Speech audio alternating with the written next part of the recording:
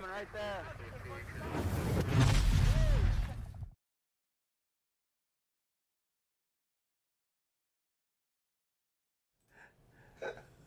All right, hey gents, welcome back to Tactical Rifleman. This is Tactical Tuesday. I got a couple true American legends here, and John, want to thank you for being on with us. And thank John, you. Always a pleasure. Long time no see. John Stryker Myers, John Plaster, guys, it's a total pleasure. When they said they reached out to us and they're like, "Hey, Carl, we want to be on your live stream Tuesday night," and I was like.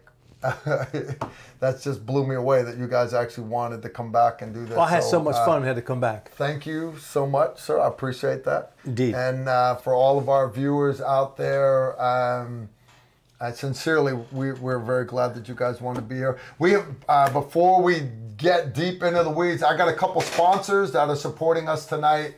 You guys know the deal. Big Daddy Sportsman's Guide, first off, is supporting us. They're our loyal sponsor. They've been here 90-something Tuesdays, which I think is awesome. We got a promo code for them, Tactical20, Big Daddy Unlimited. I hope Big Daddy and Mrs. Big Daddy are watching. I just found another tick. Another tick. We were just out in the yard.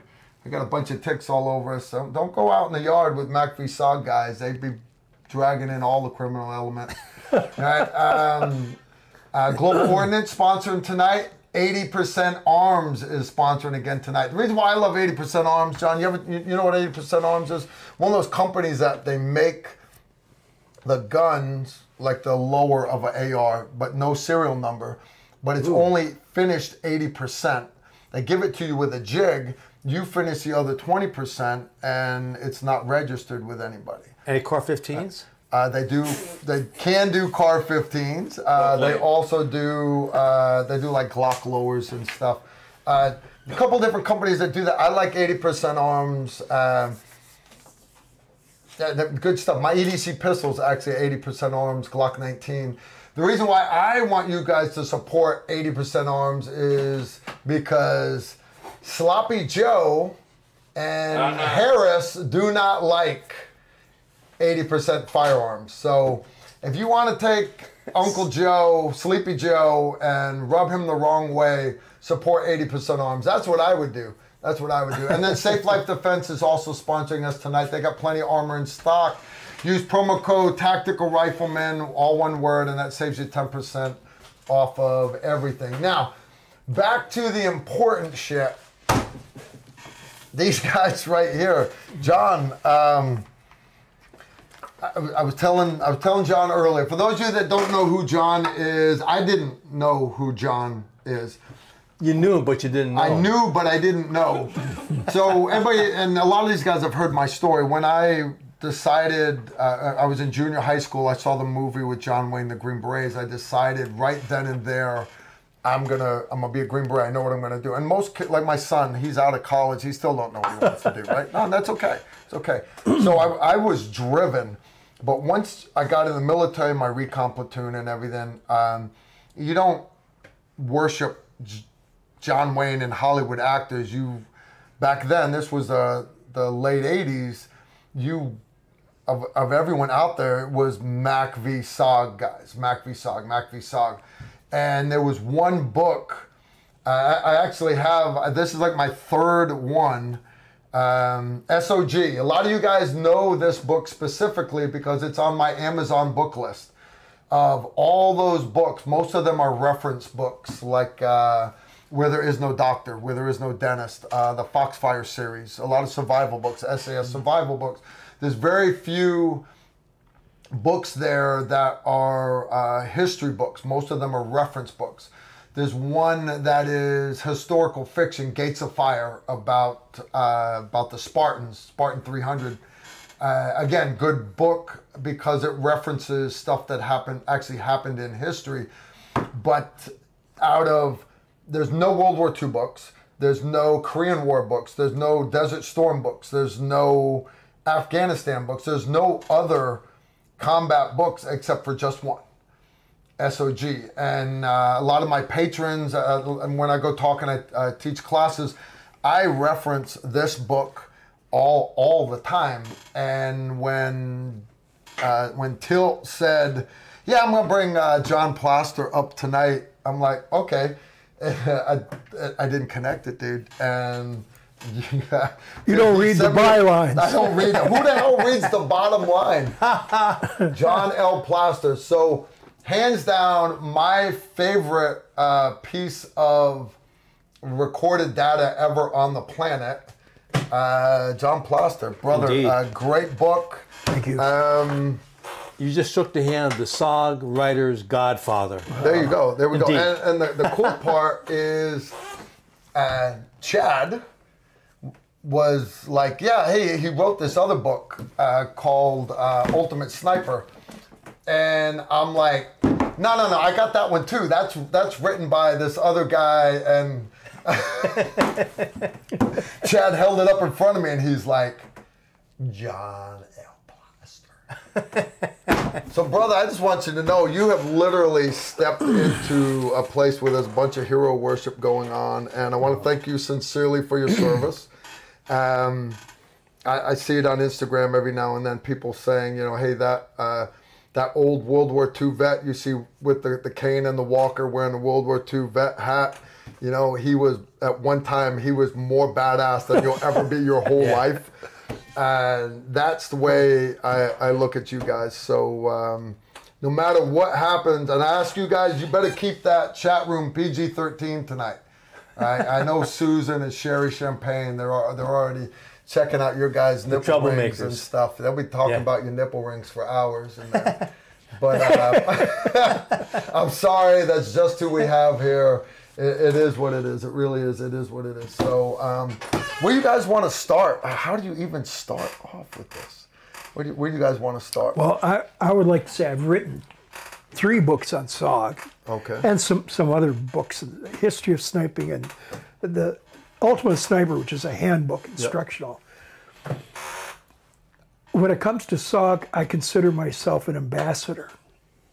Yes, I served 3 tours in SOG, and I did all the real shit. Yeah. Despite the PG. But I was the luckiest soldier in the world to have served with the men that I did in SOG. They're absolutely the best. That's awesome. And they're absolutely worth it. I had to wait 25 years before I could write that book. Now, elaborate on that. Why did you have to wait 25 years? Was it just you putting together the stories? Were there restrictions on a lot of it being classified? Everything we did was top secret. Even the existence of SOG was classified. Even the secret. NDAs were top secret. Well, we've signed non-disclosure agreements. Everybody, everybody knows Delta doesn't exist. Everybody knows Delta doesn't exist, but everybody, there's Delta movies, there's SEAL Team 6 movies. Everybody, but you guys were legitimately the real deal back in the day. You were getting stuff done, doing things in Vietnam that the troops fighting did not even know we existed. They had no idea anyone was operating cross-border along the trail. I think, honestly, we looked at ourselves as supporting all the troops who were fighting in South Vietnam. Our job was to collect intel and make the North Vietnamese pay a cost. For every kilometer, they sent troops, equipment, or ammunition down the trail.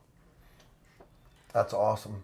Now, and I know a lot of you are half my age, which makes you 1/7 their age, because these guys are a little older than me. Mac V SOG, you guys aren't familiar. North-South Vietnam, yes, but then the Ho Chi Minh Trail actually ran in the nearby countries, Laos, Cambodia, and it was a way for them to politically run stuff all the way around because the American troops weren't allowed to cross supposedly both those countries were neutral. Yeah, they're neutral. Right. So, neutral. Right. Yeah, exactly. So when the Swiss say that they're neutral, and that just makes me not trust you. No, that's the truth. There's no such thing as neutral. So they would bypass, and the Americans had their hands tied, which that's not fair. It's literally not. So I sometimes wondered if our greatest enemy was the North Vietnamese, or the U.S. State Department, because they put so many restrictions on what we were trying to do. Without a doubt, without a doubt. Chad's stacking books. Indeed. The Bibles. We don't have tilts here. Where's tilts? I have tilts books here. These are the ones that were before tilt, and these are the ones that have all the details that inspired me to get to writing on it. So thank you as well. I welcome everyone who writes about SOG because it's such a dramatic story of true heroes that we were fortunate enough to fight with and serve with. And I want them to get that recognition. And that's why I love what Tilt's doing. If you guys are not familiar, and you guys understand, I love that you guys are here with us on Tactical Rifleman right now. More important, though, is, like John just said, one of the things that Tilt is doing is he's bringing in Mac v SOG guys, and he's doing a podcast where you guys can actually go and let John Plaster and Major Plaster and all these other Mac v SOG vets tell their story. And I think it's so important that this gets documented. So I applaud you, Tilt, for doing that. And once he gets it rolling, how many episodes you got under the belt? John will be number 10. Number 10. Number 10. So where do I send all these monkeys? Yeah, if you look to the side and the back, Indeed. the one in the back, that's Erica, and Erica's a freaking nutbag. All right, but there's a bunch of people out there watching you right now. You're looking past a bunch of nutbags for Just the nutbag. to point out the nutbag. She's a little taller than the rest of them. All right, so where do we send them? Right now they're at the audiobooks. We're doing these thanks to Jocko Willing Productions. Jocko. Yep. So he's the one that's bankrolling this, gave us the equipment, and then we're doing the interviews based off of the people we served with. Okay, so they go to Jocko's. And no, that they right now, the quick way is you just Google SOGcast Mac V. SOGcast Mac v SOG. And they should pop up. There's 4 so far that have been. They're in audio, and at some point they're going to be available as YouTube, and it's one step at a time because. Okay. Jocko's production company with Echo Charles, his right-hand man. Okay. They're doing these over time along with everything else they're doing. I'm sure he's busy as hell. He's a little busy. I've never met Jocko. I've heard great things about him. I just know anybody doing. I'm not good at the social media stuff. I'm so. That makes 2 of us. 3 of us. Yeah, so his wife and my wife are. My lovely wife Gail. I give it all to her. I get reminded all the time. Hi Gail. I know she's watching. I talked her onto the target. Yeah. Okay. Indeed. Yeah, my wife reminds me all the time that, you got a choice. You can be good at this and just do entertainment jackassery, or you can be legitimate and actually try to help people and educate people, but understand, Carl, doing that, you're never going to get any views. You're never going to make any money. And I told him, like, honey, I'm not. You knew when you married me, I'm not good at making money. I'm not. That's not why. Not why I joined the military. So it's all good. It's all good. So have John tell us about himself, and then tell us about how they met, Carl. That's something that I'm getting hit up on. Okay. The inquiring minds. You tell us in a nutshell. I know you've heard this before, but I arrived as a replacement in the Trang, Vietnam, without a further assignment in Special Forces. And I ran into a guy in the club that I knew, and he said, "Hey, how'd you like to go do the real shit?" I said, "What do you mean?" He said, "The stuff you joined Special Forces for." And I can't say stupidly because he was right. Yeah. In fact, he said, "Well, you might get killed, but there are a lot of good deals. But there are a lot of good deals. So you get a week off anywhere in South Vietnam you want. They give you neat shit you don't have to turn in when you go home."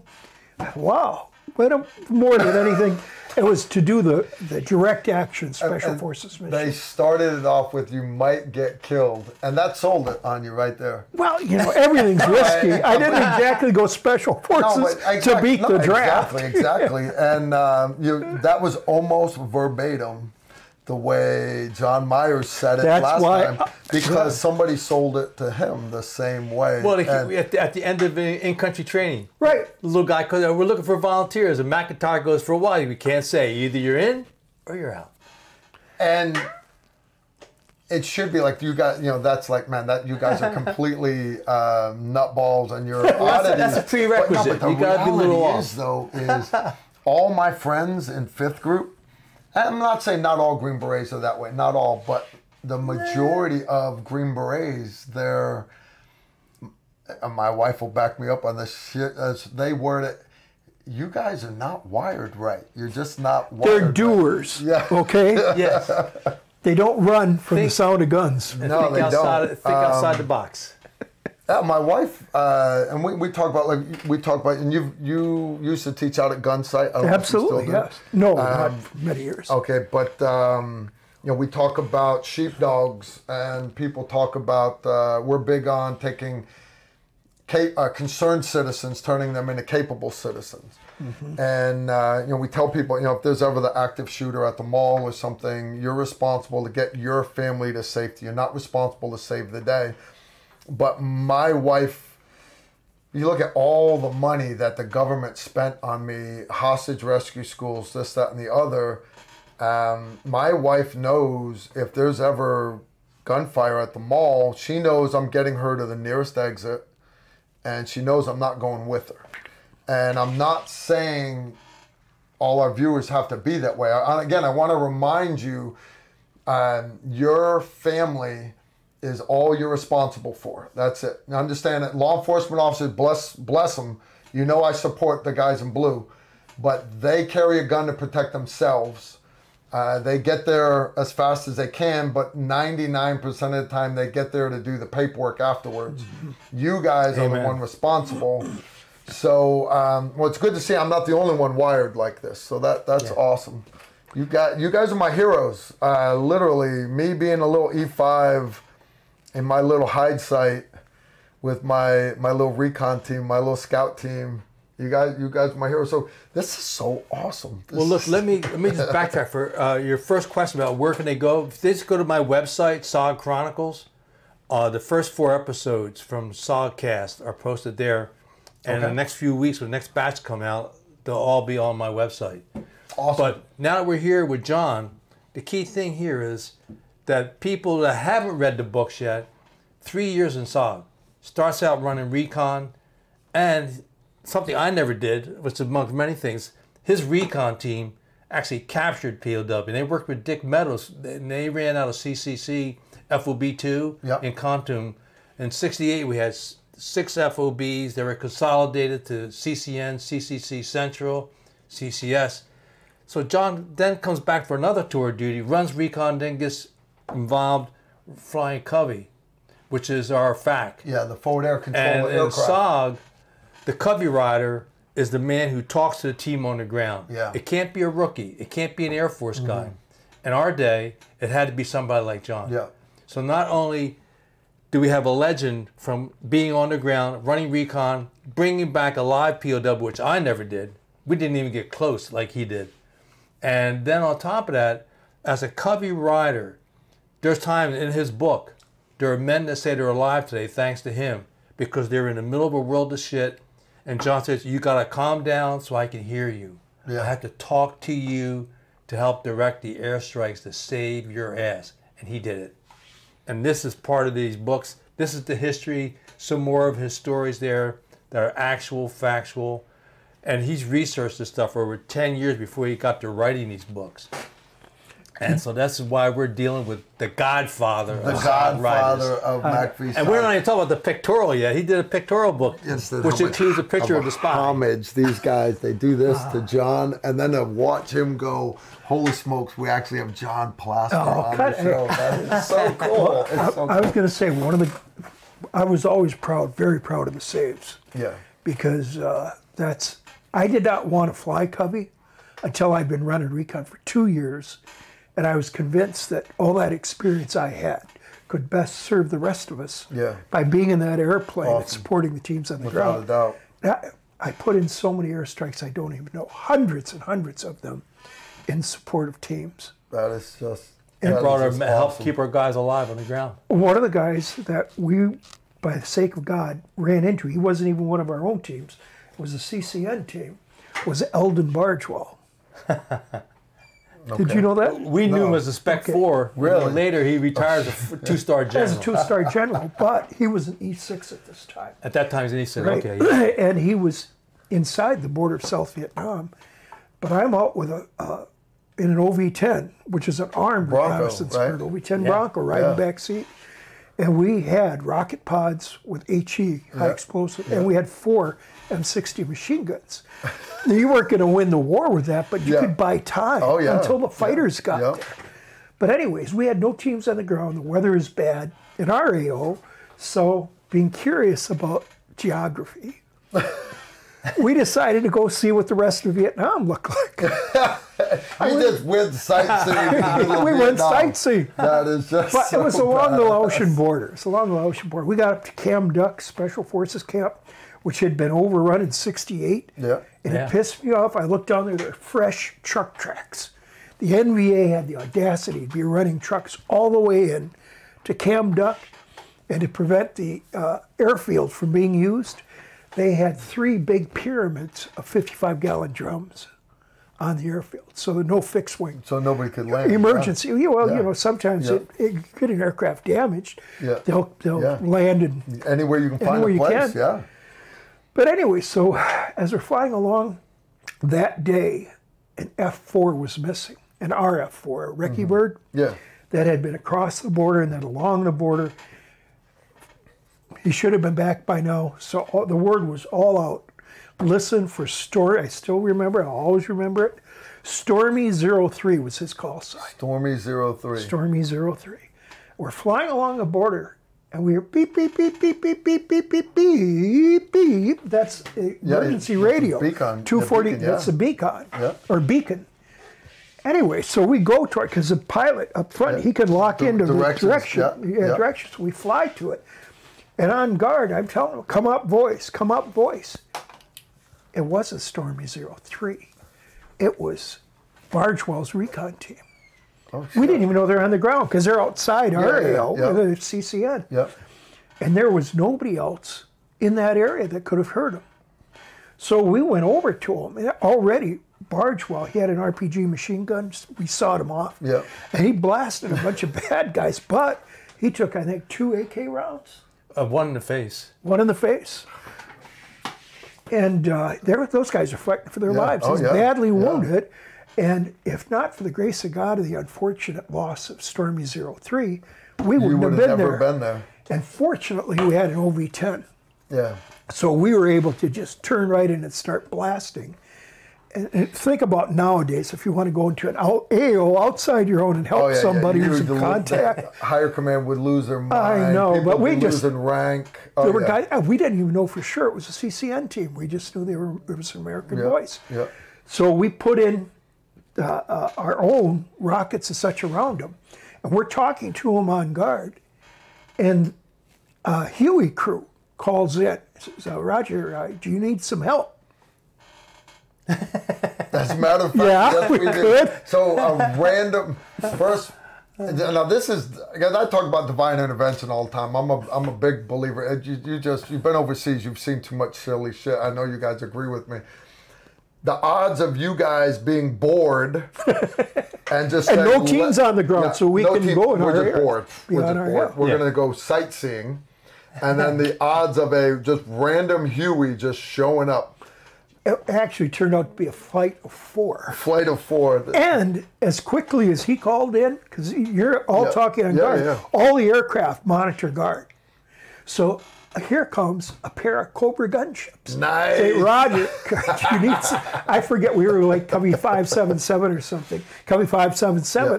could you use us? We're a flight of 2 Alpha Hotel 1s.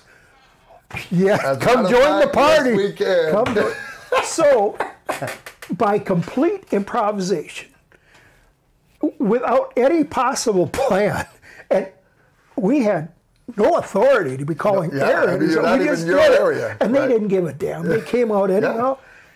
We put in the gunships around them, and then by luck, another OV-10 showed up, and it was flying for CCN. Yeah. So we were just getting the choppers in to pick them up and turn the ball game over. We called that kind of situation Yep. about it. Appropriate, you don't you know, push noses into each other's faces. Yeah, of course. Their lives on the line. Said, you want it, you got it, you got it. Yep. We backed away. But I did not even know that was Parchwell for about 30 years. No. Really? And then all of a sudden you guys probably sitting somewhere getting liquored up. Well, actually, it was one of the guys on his team that put it together. That is awesome. That is small world, small world. It's just amazing. And you know, there's some Huey pilot. Hell, he might be the Huey pilot. Those guys should have had decorations. To this day, I don't know who they were. It was like somebody coming down the highway and stopping with in October. We got a couple old Nam Huey pilots that are going to be flying down at Round Canopy Parachute Team in Palatka. We're going. I'm taking my son jumping again. We were talking about it earlier. Yeah. But yeah, you just never know. You never know, guys. You never know that guy walking around with the old 5th group hat. You just never know what you're getting into. That is so cool. Not meaning to bring up old traumatic thoughts and all. Bringing up, capturing a live enemy soldier, prisoner, like Tilt said, it's not like it is in the movies. Very hard, very dangerous. Not like it is in the movies where they just snatch everybody. You want to talk us through that? Sure. In early 1970, intelligence, other kinds of radio intercepts, whatever, aerial photography, determined there were a lot of loads of supplies, i.e. ammunition, and troops massing adjacent to the central highlands of South Vietnam. They were across the border in northern Cambodia and southern Laos. The commander of SOG, Colonel Cavanaugh, was in a meeting at MACV headquarters, and General Abrams, who was then the commander, and this is really true, this really happened at that level, said, hey, what can SOG do to try to tell us what's going on, what's in these convoys, and where are they massing them? We just have a general idea. Cavanaugh decided the best thing, and he's Chief SOG, he decided the best thing was probably to bring back a prisoner. And, you know, it's one thing to say, bring me back a colonel. How the hell do you do that? But Cavanaugh is pretty darn shrewd. He was an old World War II paratrooper, and he'd been Special Forces for many years. He figured out that knowing how the NVA operated their convoys, the lead driver of a convoy is a guy who knows where they're coming from and knows where they're going and knows what they're carrying. All you have to do is ambush a North Vietnamese convoy at night on Highway 110 East in southern Laos, and you'll know. Just stop the lead vehicle that's got all the vehicles behind it with their guns pointed forward. Yep. Nah, nobody's going to see that. This is easy. This is going to be easy. How do you even... Well, anyhow, it was called... better. It was called Ashtray 1. And... we had a major who was quite an accomplished guy, Frank Jacks, who had originally been with the Czech resistance fighting the Nazis in World War II as a teenager. And he was on his 2nd or 3rd tour in Vietnam and a 2nd tour in SOG. Well, he was placed in command of Operation Ashtray 1, and they got together selecting among the best 1-0s or just plain SOG guys out of Command and Control Central. And he assembled as a team. They were given a week or two to train, figure out how they would ambush a truck to stop it, how they'd get that truck driver and stop the rest of the convoy and so on. Well, they went out. They trained for that. This is amazing. They actually let them blow up a perfectly good 2.5-ton truck in training. It's a worthy cause, okay? Of course. But they inserted, and they were just coming out when I came back from extension leave.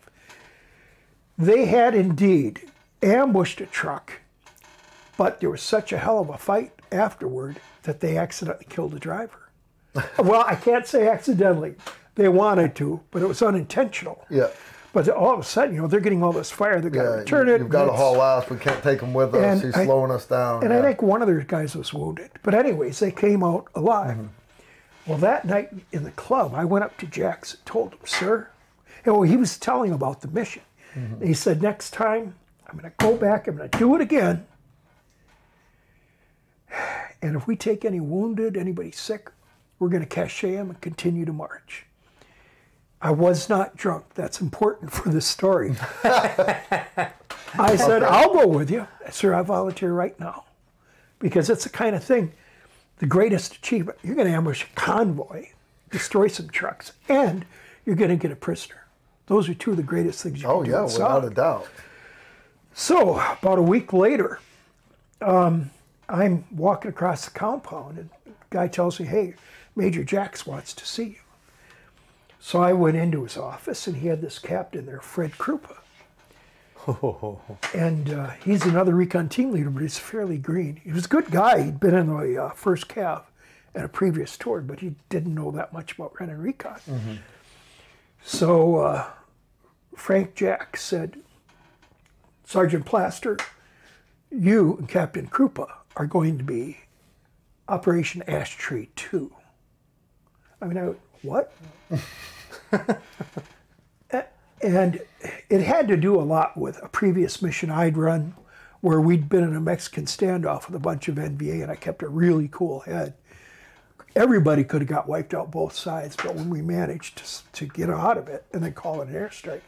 Anyhow, he thought that's why, because he knew that I wasn't an idiot. Yeah, no. We succeeded in that previous mission. And it's easy for people to say, well, you know, I would do the right thing. But the reality is I have seen lantern-jawed, muscle-bound Green Berets that just, at that moment of truth, they just didn't have it. And you just never know till you're actually under fire. See, he knew it would have been so easy to open fire, and that was a natural thing instinctively. I wanted to do, but I wouldn't let anybody. And the NBA saw us, but they didn't want to die that day, and they had more of them than us. So we backed away and called an airstrike on them. But, awesome. But he knew about that mission. I remember he stopped me in the hall that day after I debriefed, and he said, that's really amazing.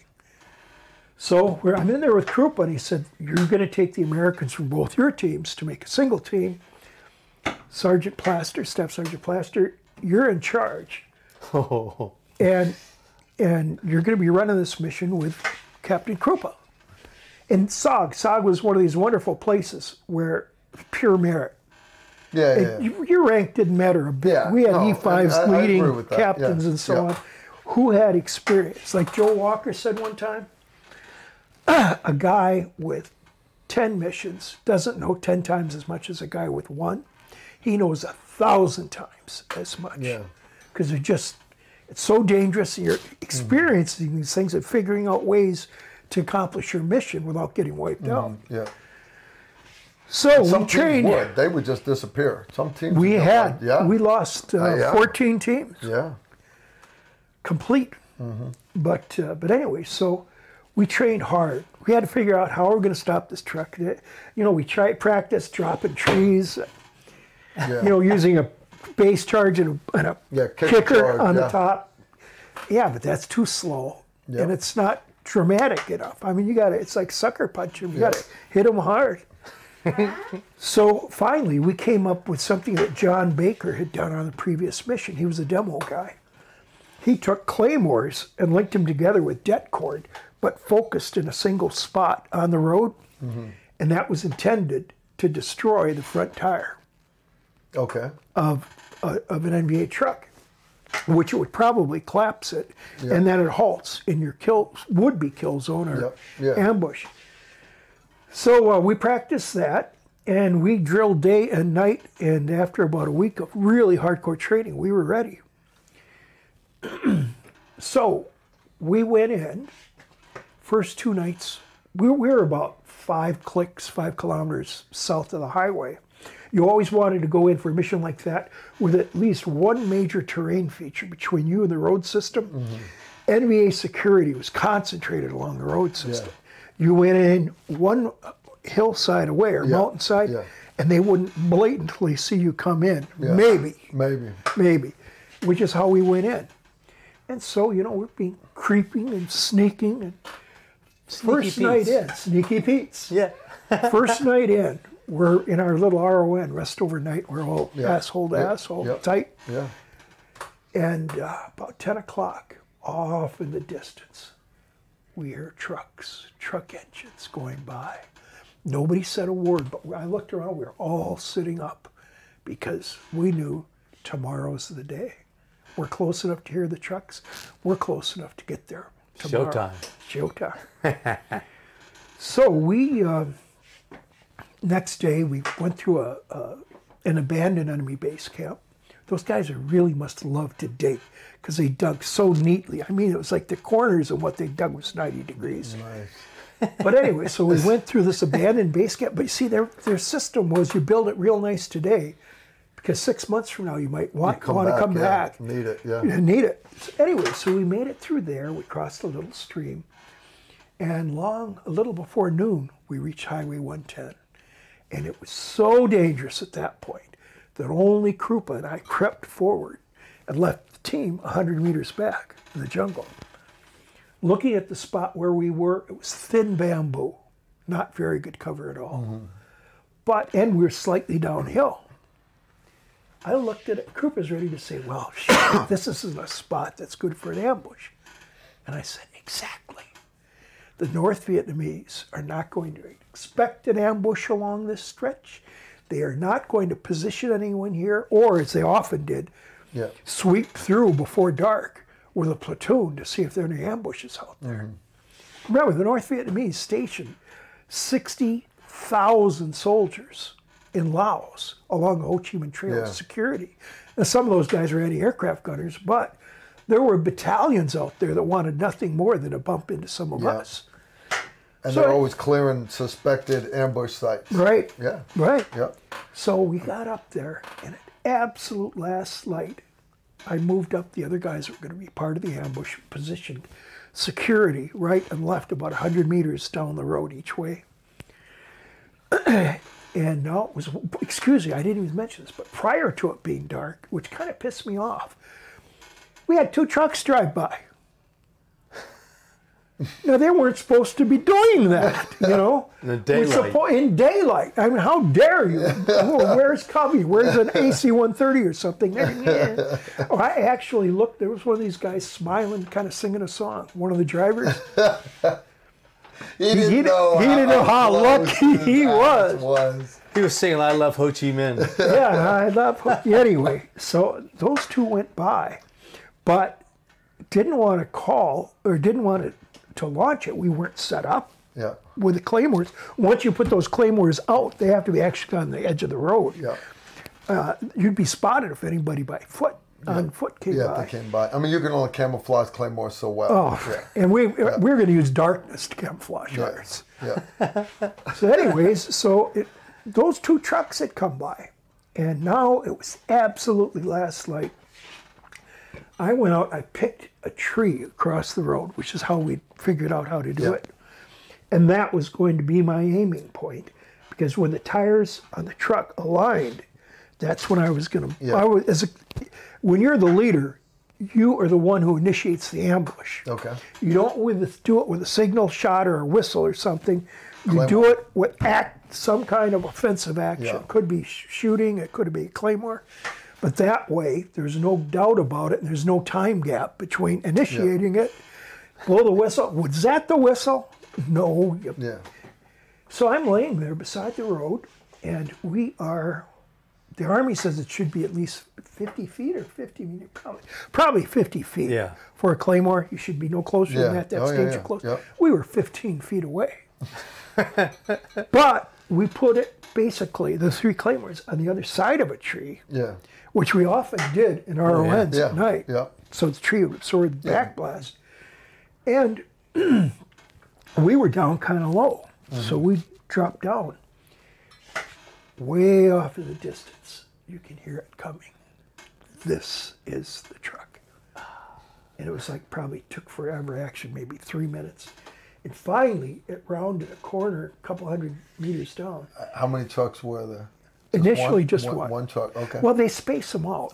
Because they don't want AC-130s to blow all the way. Makes total sense. And they were trained that if they heard an aircraft or got a signal shot, They had lots of camouflage on the top, just heaps of leaves.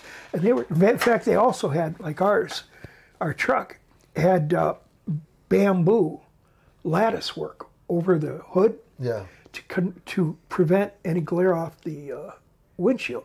Okay. So they had camouflage all the way from here to the tail. Okay. It was a big moving bush, but they were instructed that if they heard a signal shot or aircraft, they were just supposed to pull the side of the road and stop. And they wanted to keep their distance, just like American convoys. You just want 100 meters between vehicles. Well, they were smart enough. They've been hurt bad enough before that they were wisely not ganging up.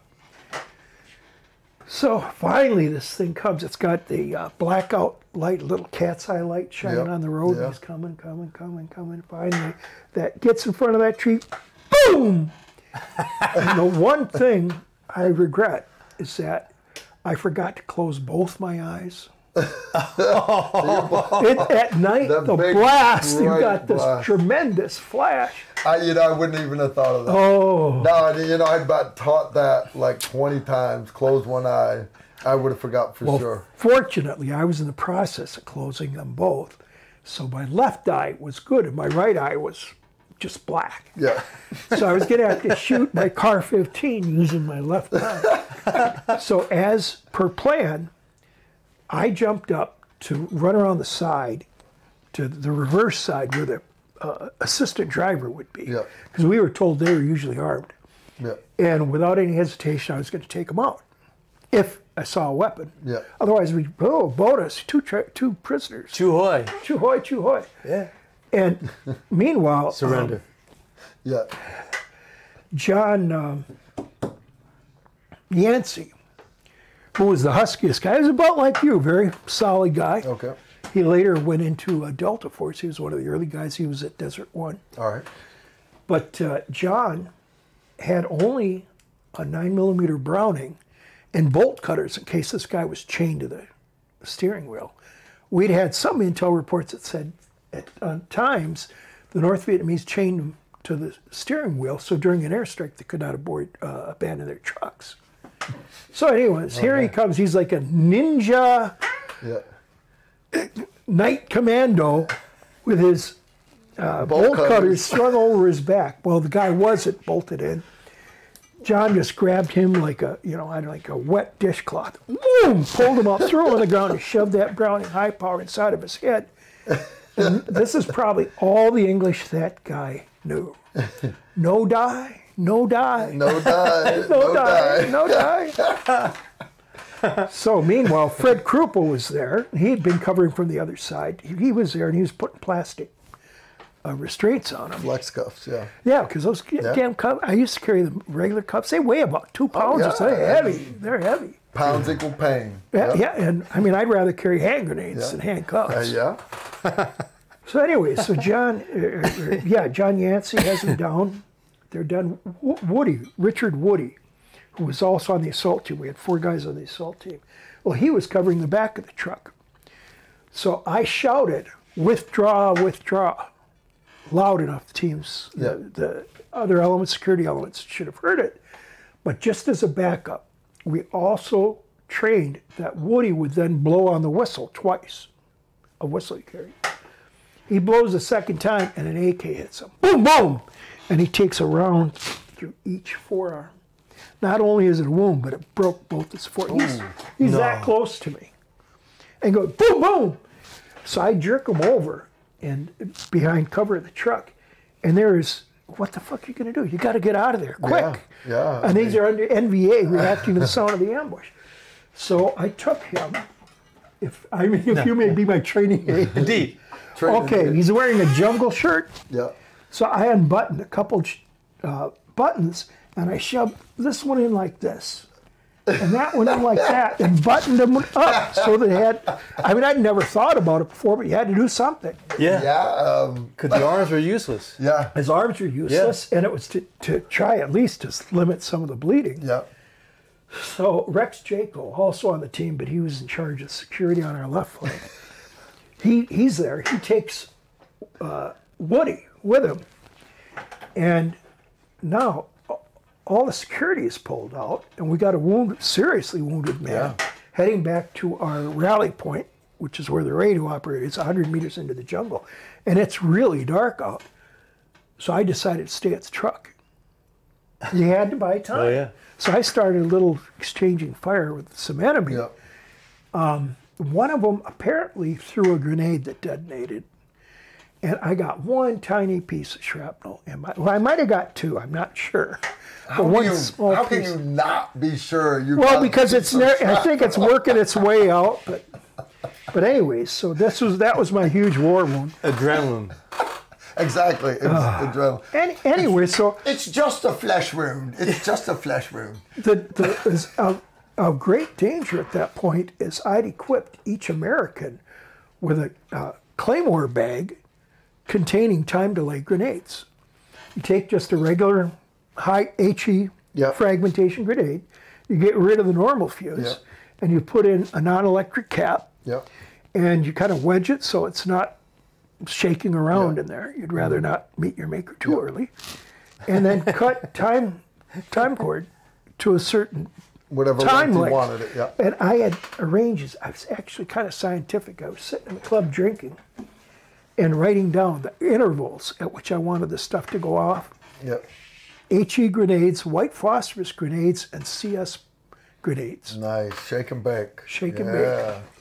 And as they were pulling back, they weren't supposed to be doing anything but moving out. But they get into that Claymore bag, pull the pin, throw one that way, throw another one, throw another one. The first one had like 1 minute and 30 seconds. And then the next one had, I don't know, 2 minutes, 4 minutes. I think the longest one was 12. So that from the North Vietnamese perspective, they're now ready to go in the jungle after these night commandos. And they go a short distance, boom! And I tell you, an HE grenade is a powerful thing. It's much more powerful than in the movies. Oh, yeah. Particularly in the middle of the night. In the middle of the night, the flash effect. So you just know they'd return fire, and they did. And they'd drop down and wait. And then they'd wait. This is what I figured out on the napkin in the bar. And they'd wait. Nothing would happen. They'd get up, start moving again. Boom! Another one would go off. About the next time they build up their courage. Right. And after the second one, it takes even longer to build up your courage. Ah, you boys. So we figured this out. We had to have something to help break contact and hinder the pursuit. But as well, now there's some North Vietnamese. This is before that stuff started going off. And as I disappeared into the jungle, there were some North Vietnamese using the truck for cover and firing aimlessly into the jungle. And I had placed, in fact, you've seen the photograph, I had placed a thermite grenade on the hood. So it would burn through, it's 2,000 degrees Fahrenheit. It'll burn through the metal and then burn the engine block so it can't be used again. And just for an extra effect, I threw a satchel charge and inside. They were never going to use that truck again. So off we went into Satchel the charge has got how many pounds of explosive in it? I forget, like 2-3 pounds of. No, the single stick was 2 pounds. Yeah, that's what I'm saying. Oh yeah, I probably had 6 pounds. Oh yeah. Because I didn't want to try that truck again. I carried that throughout the mission just for that. So anyways, so they're kind of shooting back, and I'm about halfway back to the rally point. Oh, boom! And up it went, and all fire ceased. You shouldn't laugh about that kind of thing, because there's some souls now with their ancestors. No, you don't understand. You got to. They give me shit. The monkeys, especially the ones in the back, because I tell them. Combat it's 30 days of boredom for 30 seconds of excitement, but it's hilarious. As much as people want to say it's tragic, and I understand it's tragic, of course. But a lot of times, them getting right up to the truck right when your satchel charge cooked off.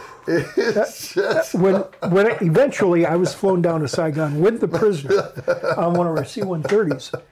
Because this is the first time we'd ever done that before. Ambushed a convoy, grabbed the driver and brought him back.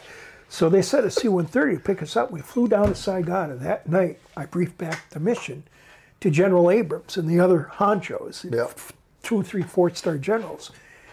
And what's funny is I was explaining step by step what had happened, and I explained how I was now about halfway back to the rally point.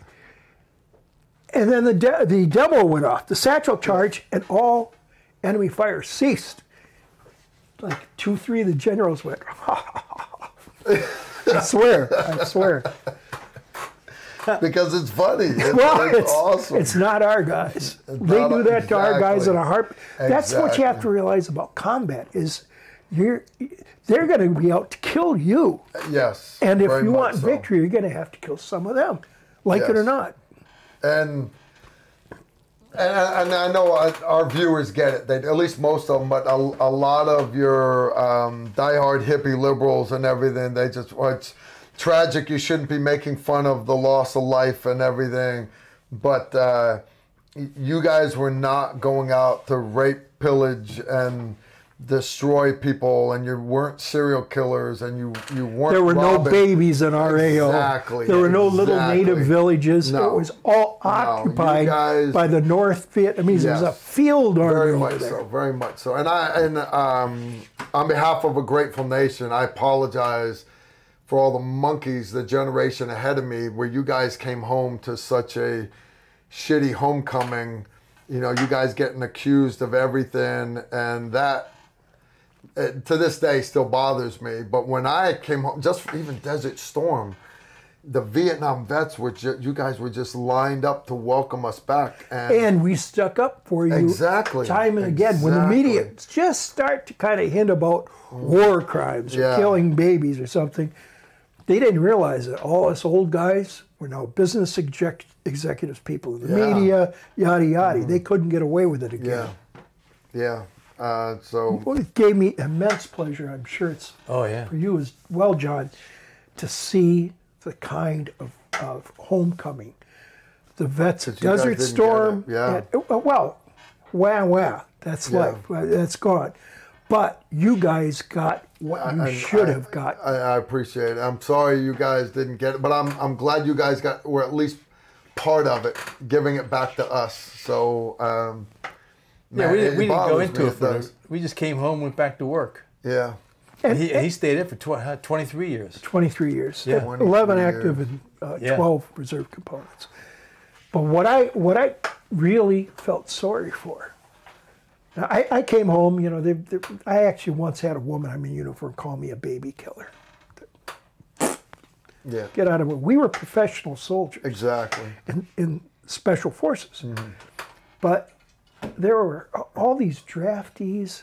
They didn't volunteer for anything. They were taken out of their lives, put through training, and sent to Vietnam. To see those guys treated like dirt, that set me up the wall. I have a patron, Dean DeLisandro. Dean, if you're watching, you know I love you. He's one of my uncles from Chicago. That's what he was, and Dean is very passionate about supporting you guys, but also supporting us, because he literally was a draftee. He went to basic training and it was super short, and basically he was showed how to move the M16 from safe 2 clicks over to full auto, and literally that was the extent of his tactics. Really? I'll tell you, it was a crime. Yeah, it was a crime. It really was. And the Marines had even less training than the Army. Yeah. No, really? Oh yeah, they could come off the block, drafted, and be in Vietnam 6 months later. It was some of that stuff, and we would be like at an airstrip waiting to go in, and here would come an American unit by. I remember watching these 4th Division soldiers came off C-130s, and they were going to climb on Hueys to insert in your doctel. They were loaded down with C rations, cases of mortar ammunition. They look like pack horses. Yeah. How the hell do you slip around in the jungle and take on an enemy? And they're going to know exactly where you are all the time. Yeah. They're going to decide whether or not to initiate contact, and when they do, what to do or avoid contact. All the initiatives on their side. Yeah. Stupidity. Did you see that kind of thing? Nothing that dramatic, but it makes too much sense. It's just sad. Yeah. All right, so you two never served each other. How many years apart? Who was over there first? One or the other? Well, I got there in May of '68. Okay, I got there in December '68. Yeah. So I was up north though. CCN. Well, but remember, That's right. I was originally at CCN. all right, so you guys overlapped. You were in different parts of the country, running the border, but you never knew each other while you were over Well, in there. '68 there were 6 FOBs, so I was up at FOB 1 up north. Yeah. And then you were at Da Nang, FOB 4. Right. And then he was there for a short while, then went down to FOB 2, which is Khartoum, which is 2 Corps. And it's FOB adjacent 4 to and the 1. tri-border. Yeah.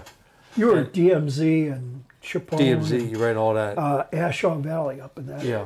area. MA And targets. so when did you guys finally meet after the war? Like, Probably at an SOA convention. That or the, well, we talked on the phone a lot because we were working, Yes. talking about the books. Yes. We talked a lot. And then we finally met. It may have been at the SFA convention in Vegas. Yeah. No, SOA. Was it SOA? what's SOA. SOA? Special Operations Association. Association. Never heard of it. Yeah. Well, it's kind of, I hesitate top to use the secret. term elite, but you have to have actually served in some kind of classified wartime operation. We've got a few guys still around there, OSS from World War II. Yeah, that's what I'm going to say, the OSS guy. Well, yeah, including Jack Singlov, who just turned 100 on July 10th. He was Chief I'd SOG be for happy 2 just to years. make 60.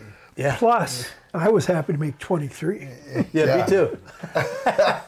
But Singlov was both Chief SOG and he had parachuted with a team into France behind the German Yeah. lines And then they to work parachuted with a into French China. Maquis.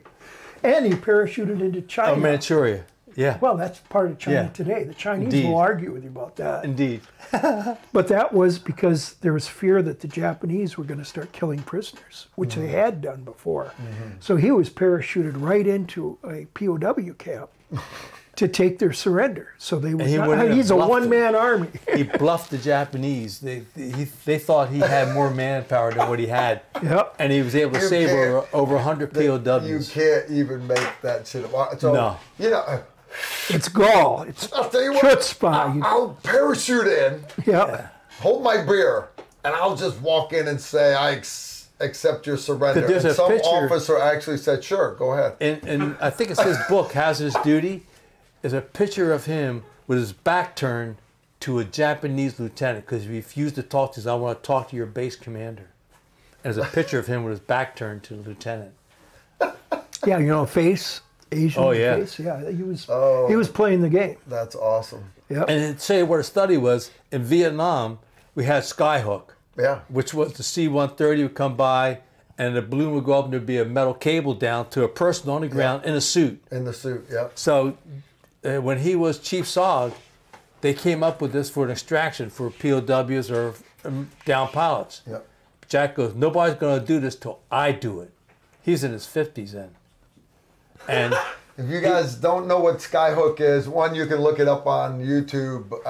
There's lots of little videos of it, but they actually used it in the movie The Green Berets. James Bond. Yeah. And James Bond. Yeah. Yeah. The one with the nuke. Thunderball. Yeah. Thunderball, yes. Yeah. Yeah. So And you're believe on it or the not, the ground. plane they used was one of the real test aircraft from an outfit. I think it was CIA cover. out of Montana. But that was one of the real Yeah. initial Skyhook aircraft. And so, and the capper to the story is he told the Air Force guys, when you pick me up, take me over to China Sea, and then there's a retractor that brings the individual into the plane. They forgot. They went over the land, and he was getting shot at by the Viet Cong. While they're trying to pull Yeah. him in. They were doing target practice, and at that time he was what, a light colonel? No, colonel. Full colonel. Full colonel at that time. Yeah, and he did spec ops in the Korean War, OSS World War II, And in both theaters. during the Chinese War, the Chinese Yeah. Civil War, Oh, yeah, where the yeah, communists yeah. were fighting Chiang Kai-shek, Yeah. he was in Singapore. Yeah, I think he was agency at that point. That's awesome. Loaned to the agency. This is one of their guys, these guys' in his heroes. spare time. And then don't forget after that we had Nicaragua and El Salvador. We had the communists take over down there. He went out and raised billions of dollars to help fight the communists. And he in didn't Central take a America. cut either. No, he wouldn't Or touch use it. any Yeah. defrayment of expenses or anything. Unlike politicians today. Or like Wow. one Marine that Made their took, they take a little 20%. couple bucks. Yeah, we know who that is. I'm sorry, I didn't say that. He bought new tires for his car. All right, we've got a couple questions from our studio audience here. First one is from 308 Nate. Great American war fighters, thank you guys for your service and sacrifices. We're all in debt to you. Hopefully the younger generation are inspired by your stories to become better Americans. Amen to that. You know, I can't say enough to both you guys. You know, thank you for your service. And yeah, sincerely. One generation to another right here. Absolutely. Yeah. You carry and you're to the next generation. Yeah. I'm trying to train the next generation without a doubt. Yeah. Chad, can you pull us up the next one? We got one more? What do we got? That wasn't a question, that was a statement. Yeah, it was a statement. I thought it was a question. I'm sorry. That's okay. That's okay. It's Chad's fault. We'll do it. Chad's fault. That's a given. Well, you already know. Kevin Terrell, he's a local here. He had a question about steel case ammo. He asked that at the very beginning. Okay, before we kicked all this off. Okay. Yeah. Kevin, I'll tell you what, Kevin is actually, he's a local guy here in town. He actually, great American, great local guy here, very involved with his local church and everything. Great guy. Kevin, I'll tell you what, brother, come visit. Stop by your local, and Kevin, we'll stop by and visit without a doubt. We've got a bunch of guys here. Wow, we must have been talking for a while. We've done burnt up over an hour already. No. Yeah, we done pissed away an hour. No, I've got good people here. But I know I always get good questions. We're going to try to get caught up on questions real quick. And then we're going to hit up Tilt on, we're going to get one of his glorious stories. And we already did that one, Chad. Let's go to the next one. All right, I already did Kevin. Kevin, you know we love you, brother. This one is from Flintlocky Nothing. He just did a donation. We appreciate it. Next one, this is from an anonymous donor named Jerry J. Can you sign a book for me, please, for Czech SOG from MacV SOG? That would be awesome. Jerry J he's actually working on his American citizenship. He was a former Czech Republic special ops guy. He was actually in the Green Zone same time my A-team was working in Baghdad, working around Sadr City and stuff. He's now, I think Jerry's living in Jersey or somewhere. Total nutbag. We love you, Jerry, just not that much. He came down to parachute with us in March in Florida. And of course, like all former Soviet Union guys, he decides to show off. Tried to do a stand-up landing with one leg down, reaching for the ground. Just snapped that first jump in like 20 years. And nutbag decides he wants to do a stand-up landing. Yeah, all the cool points. As John adjusts his knee brace. Yeah. There's a price to being a paratrooper. Buy your own book. You ain't getting mine, Jerry. All right, next one is from my uncle down in Texas, James Swain. James, I hope you and your blushing bride are doing great. His comment is, true table of badasses. Thank you from Southeast Texas. Thanks, James. James is one of my original patrons. He's a great, great guy. Next one is from Vico Lepisto. Did either of the gentlemen ever meet Larry Thorne or Lori Tammy? That was a Swedish, Finnish name, right? Finnish, yeah. If so, any stories? He was KIA before we got there. Okay. He died on the first SOG mission. Very first insertion. Really? Very first insertion. But supposedly they did find his remains a couple of years ago. And he was buried with the King Bees at Arlington. Yeah. Awesome. One of the rare cases where one of our soldiers was buried with all the people that were on the crew. They were on the first target. They were a chase ship. Okay. And they were in bad weather, but the team got in, and they were turning around to come back, and something happened to the helicopter. It crashed. And he was a true fighter of communism. He fought the communists with the Nazis. Well, he actually fought the Winter War originally. And, right before World War II. Remember the Russians invaded in 1940 because they wanted to protect what's now St. Petersburg, but back then it was Leningrad. Yeah. They wanted better protection for it, so they thought, what could be better than taking away part of Finland? Well, the Finns didn't see it that way. Yeah, I go figure. Who saw that coming? Yeah. Oh, yeah. But they inflicted such heavy casualties that it was a negotiated settlement. And he was awarded the Mannerheim Cross, which is the highest decoration in the military. They're a Congressional Medal of Honor. Wow. Oh, yeah. You guys have truly, I mean, you're definitely American icons for sure. But it's, yeah, just to meet some of these people. Next one is Daniel Berry. I'm sorry, Urban Cowboy, 19 Delta. He must have been a Cav Scout back in the day. I saw a documentary on LURPs, and part of the final exam before graduating was going on an actual LURP mission. They said sometimes the instructor or students would get wounded or killed. Did SOG also go to LURP school in Vietnam? You guys know anything about this? Of course, SOG had its own school system. Yeah. We had a Halo school, we had agent training, etc. You had when you came in in-country school, which is all the SF, and then the specialized training for SOG. Just for SOG cross-border. And they ran live missions and they had casualties. Right. In school. I mean, you'd think, well, this is just for training, but they'd put them in War Zone C down near Saigon. And there's been a lot of action in there. So it was quite a training exercise. But no, we had guys killed. Your final exam, you may die. So that's where the train how you fight thing kind of started? And it's a saying you guys know the He's deal. the historian. He can give you the honest answer. Sweat in training so you don't bleed in combat. I believe in that. We're very big on training hard. Trust me, we sweat our ass off this last weekend. We just did combat pistol carbine 3 days down in Dover, Tennessee, and we had a great class. You sleep half the day yesterday? No, I had company. I don't get to sleep. Yeah, I'm very jealous. All right, next one. Let me add one thing. Yep. I ran 22 cross-border ops, except for one. SF training phase 1 at Fort Bragg was tougher, as far as being physically demanding. Nice. No, so that prepares you. No, it does. And that actually comes up from time to time. A lot of people will say, hey, Carl, tell us more about combat. Tell us more about this. Tell us more about that. And they're like, hey, what was the hardest thing you ever did? And I call it story time with Carl, but for my patrons, once a month I share a story with them.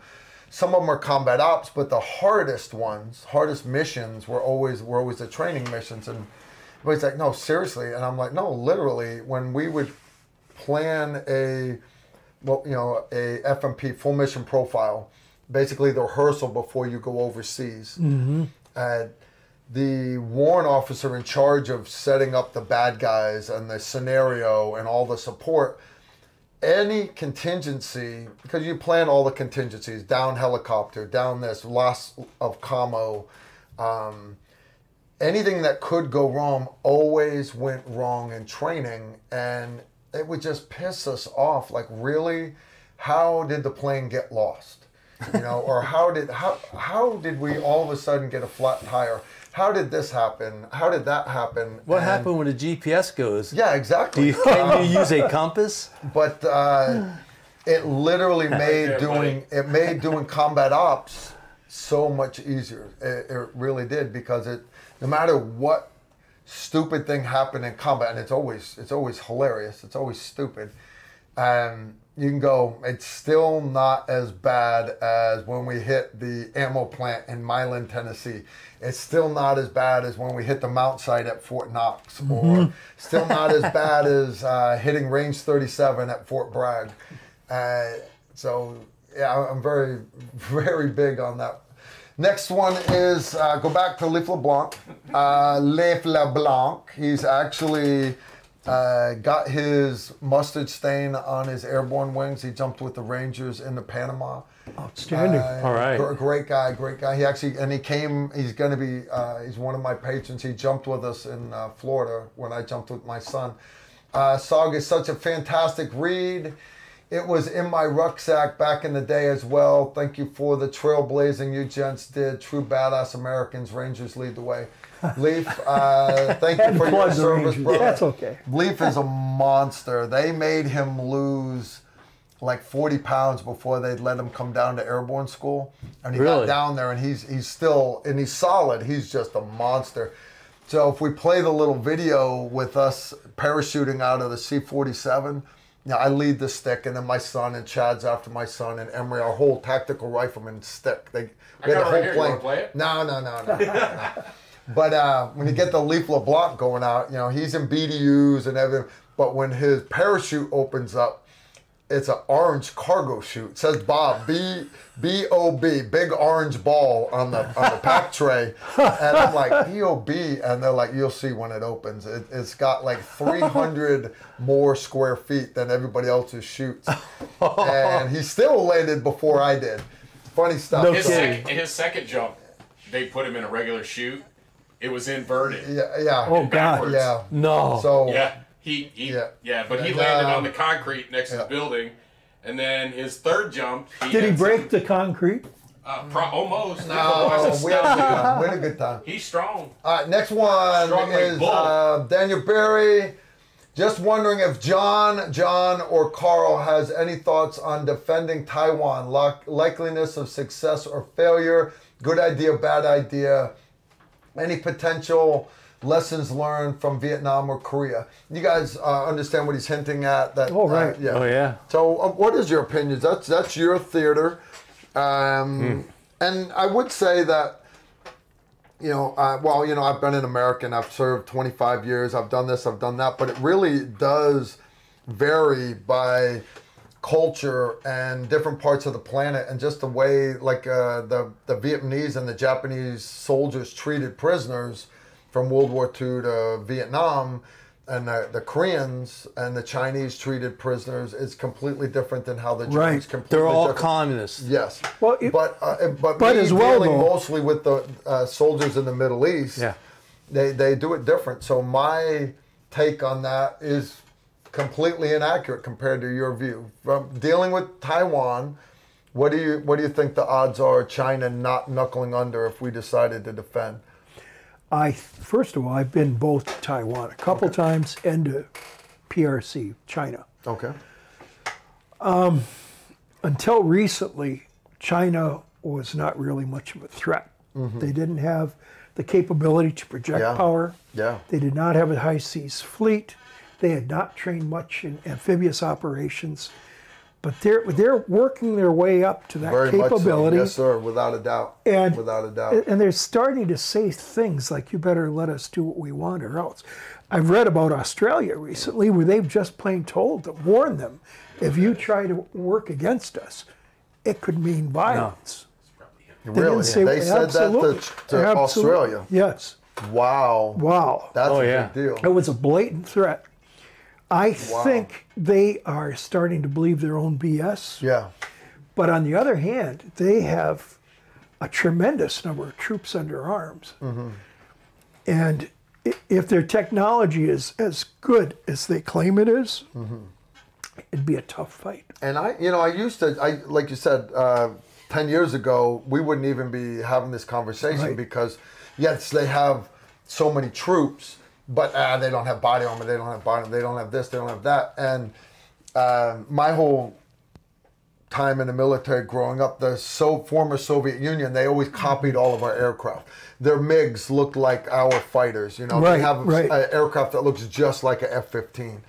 And even their cargo planes were designed to look like a C-141 or this, that, and the other. So when I saw China had a copy of the F-22 Raptor, our state-of-the-art stealth fighter, I don't remember whether it was at SHOT Show or somewhere, but there was somebody there from Jane's, the guys that do the books. And these are outside of the government. They're not loyal to either flag. Right. These guys know shit, gather data. And I was like, well, they're just copying, they're reverse engineering our F-22, but it'll never be as good as our F-23 because the Russian stuff never was.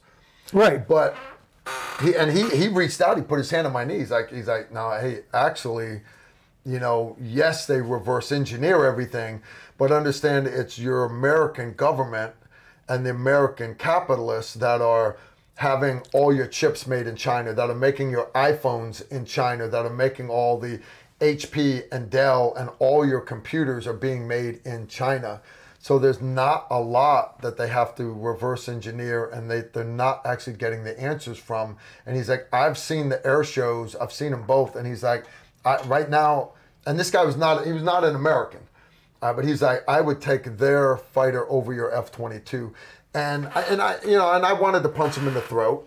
I did the Green Beret thing to kind of, pump. I'm like, yeah, fine, whatever. America's always going to be best, but it stuck with me deep inside that I've always had that one-sided view, because after World War II, the Soviets were always more. We'll make 1,000 T-34 tanks for every one German Tiger tank. They did that, and where we relied getting into Korea, Vietnam, and since then we've always had the technological edge over the enemy, and our night vision was always the best. Our fighters were always the best. And one thing that I've seen is since Vietnam, and you guys had air superiority, right, but it was not a unchallenged airspace. And there were a number of aircraft early on. Yeah. That's why Top Gun was created, because just playing for dogfighting, we'd become so wrapped up in technology and missiles that they'd forgotten how to dogfight. Well, it was no longer being instructed. Yep. Well, so I get to like the initial invasion of Afghanistan, and right about the time Kandahar was starting to happen, my troop got pulled out. We're sitting in, it was Oman. No, we were sitting in Qatar. And there's a flight of F-16s there. You got the fighter pilots. They all got their silk scarves. Right. And, they're in the bar there because the Air Force is allowed to have a bar. We're not. But we're there. They're mad at us because all the Air Force chicks like the Green Berets. But it's laws of physics. It just happens, yeah. Well, these F-16 pilots, they're like, well, we're fighter pilots. And I'm like, not really, dude. To me, you're the smallest bomber in the air.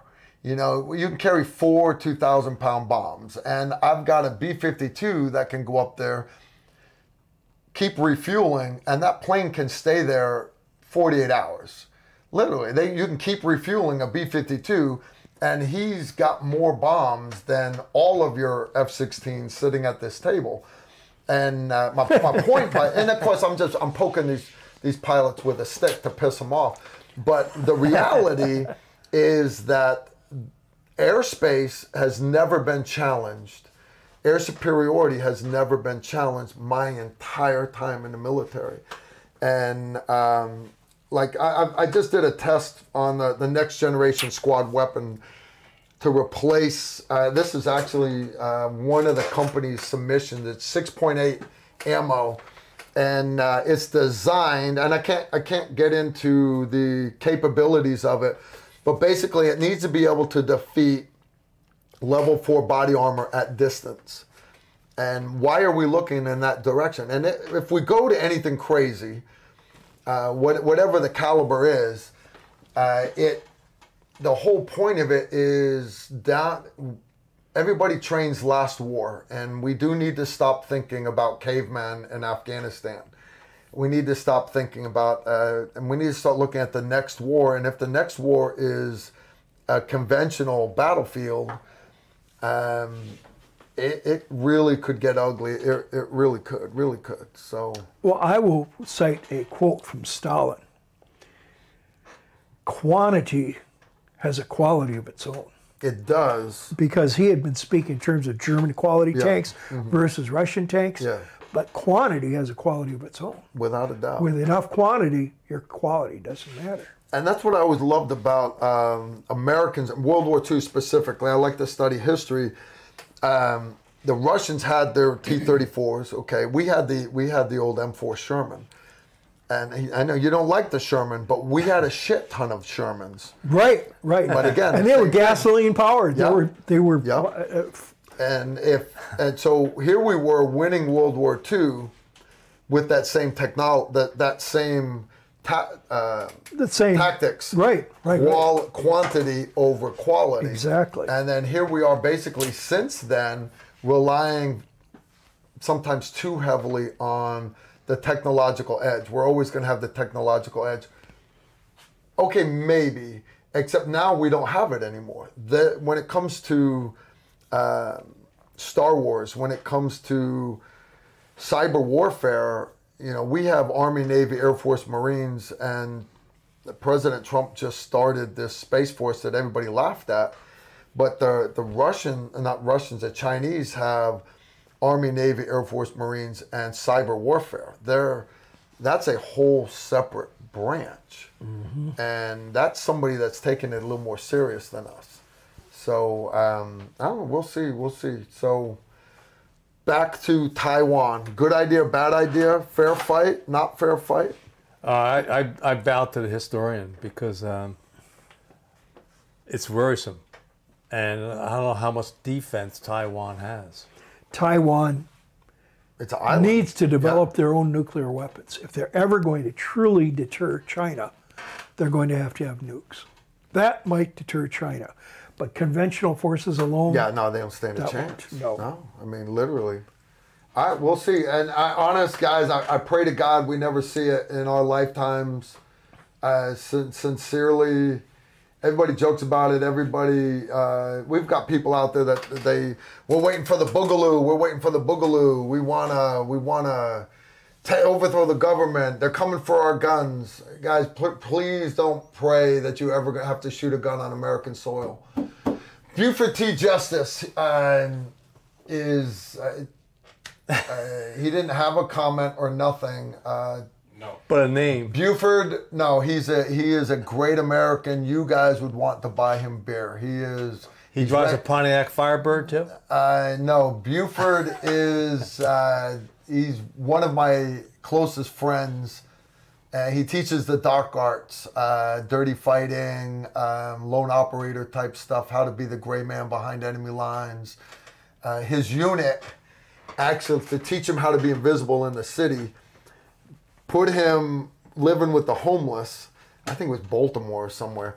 And he was there for over 30 days before the homeless people accepted him as one of their own. And then his unit left him there for 15 more days. I'm like, that's some rough shit right there. Buford, I love you, brother. You know I love cold.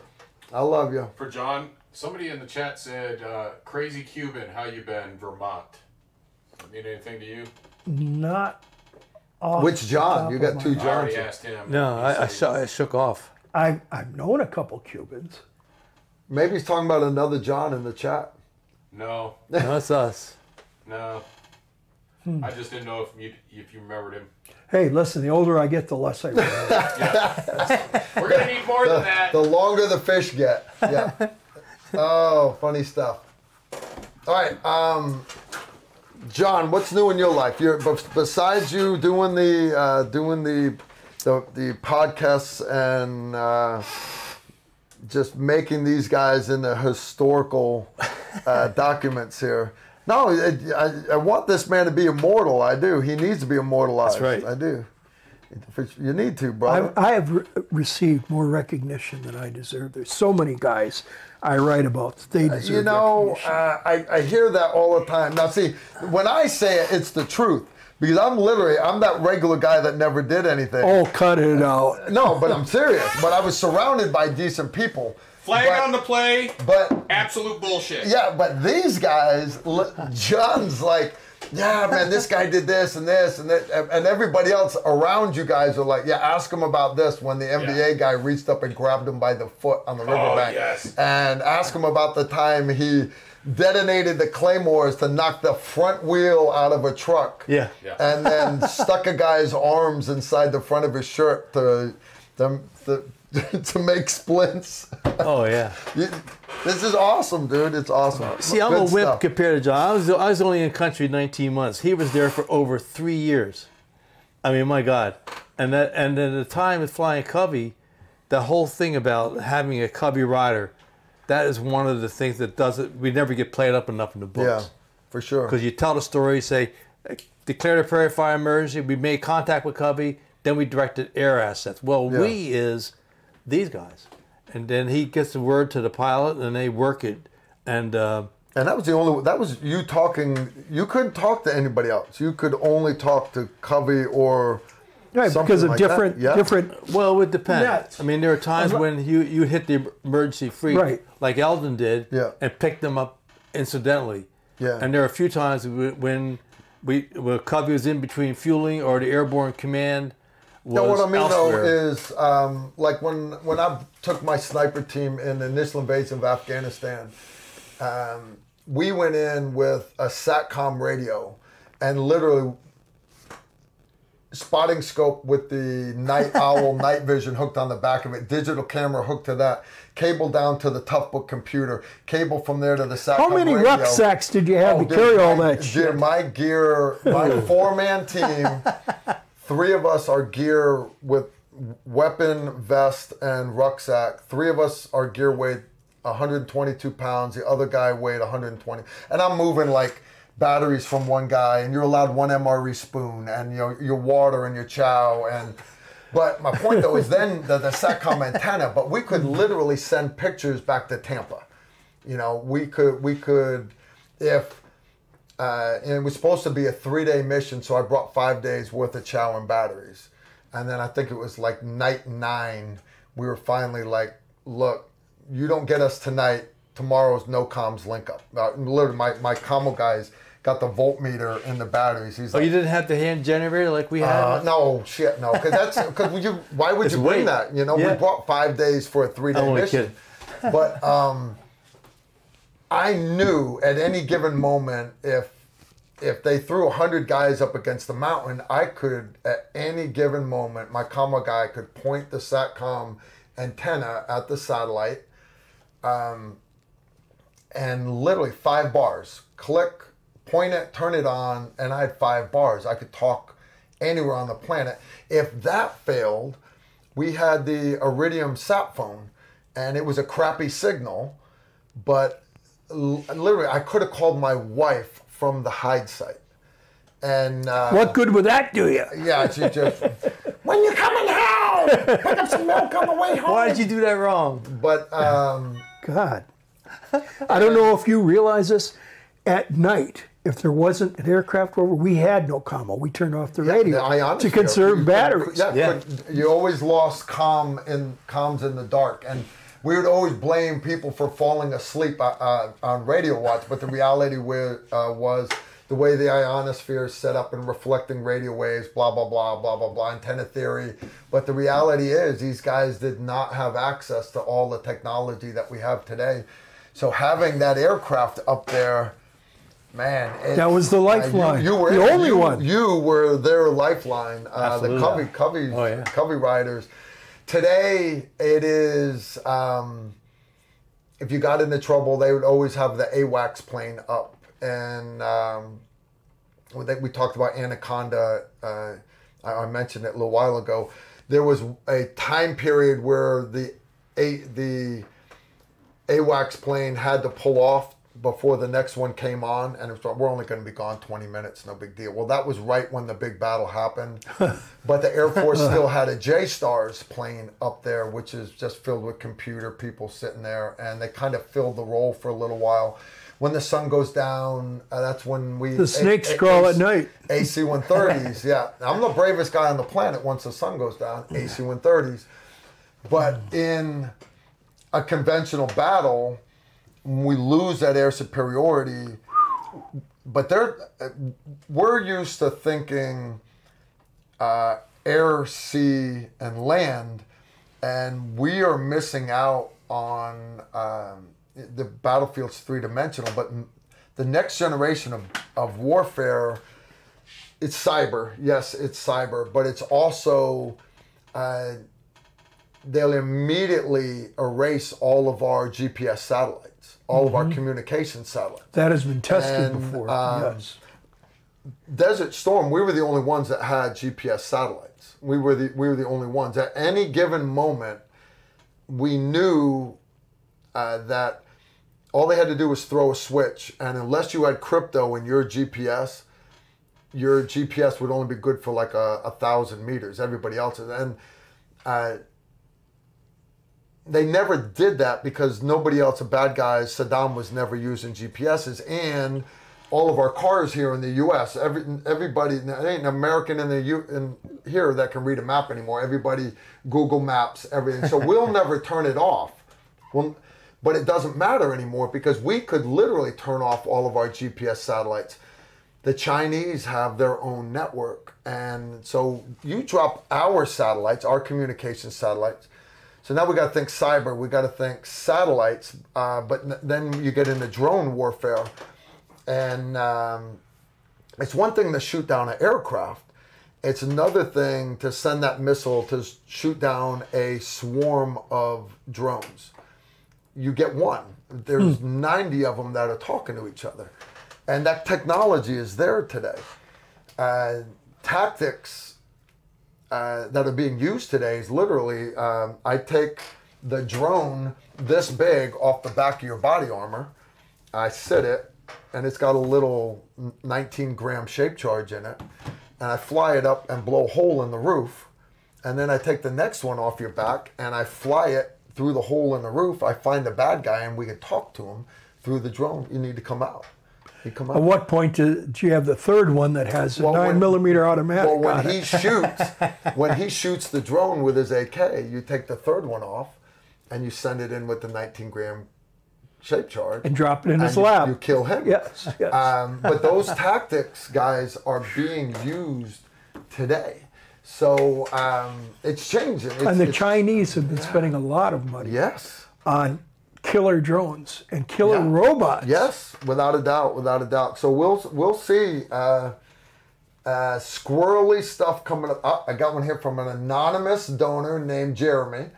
I'm not supposed to give the names of anonymous donors, so let's not do that. Shh, don't say his last name. We won't say Jeremy's name. Balcazar? Don't say that out loud. All right, for John S. and John L., when you first arrived in Vietnam, at what point did the reality of war set in? Thank you for your service.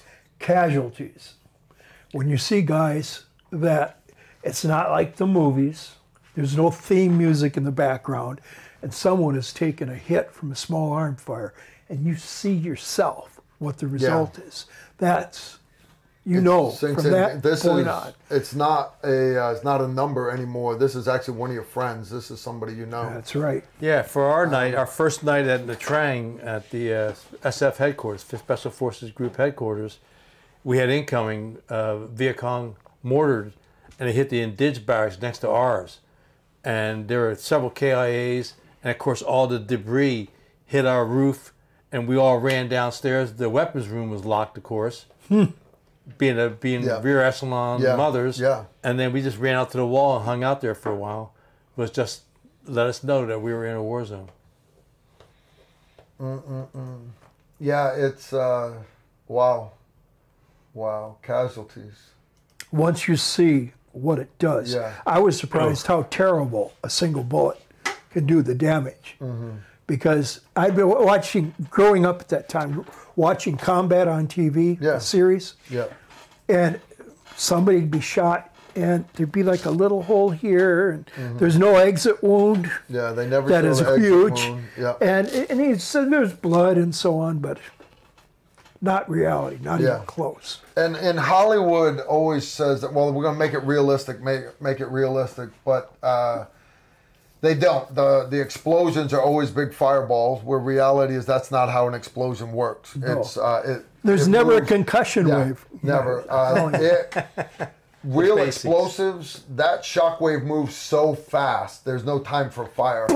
And all the gore and guts, it's all jackassery. It really, there's nothing realistic about war. And I know the Hollywood people hate to hear that, because they bring in SEALs and everybody to be advisors. But sometimes I think they're bringing the wrong people in, and they don't listen to the right people about certain things. And I don't think depicting it. It's like cheap drama. It's like flaming cars. They don't need to. The movie Saving Private Ryan, the generation before you guys, the greatest American generation, World War II veterans. My neighbor over here, Buck, may he rest in peace. he lived right next to me, and we lived in a little suburbia back then, and he had made the D-Day landing. He was on the second wave of landing, so the beach was already secure, and he was a wire rat. His job was to run wire from pole to pole. His whole basic load was, he had 2 extra mags for his Thompson. No, it was M1 carbine, and never fired around. The only time his rifle was ever shot was some German guy drunk grabbed his rifle and shot it in the air. But but that was his war story. But he said, the D-Day landing. Remember, he landed after the beach was already secure. He actually had the general on the landing craft with him. Now, I have spilt whole Bloody Marys in the Gulf of Mexico, drunk as a skunk, standing there in my bathing suit with my little church pistol hanging off the front of my bathing suit. And I've spilt drinks into the Gulf of Mexico, and it's immediately gone, right?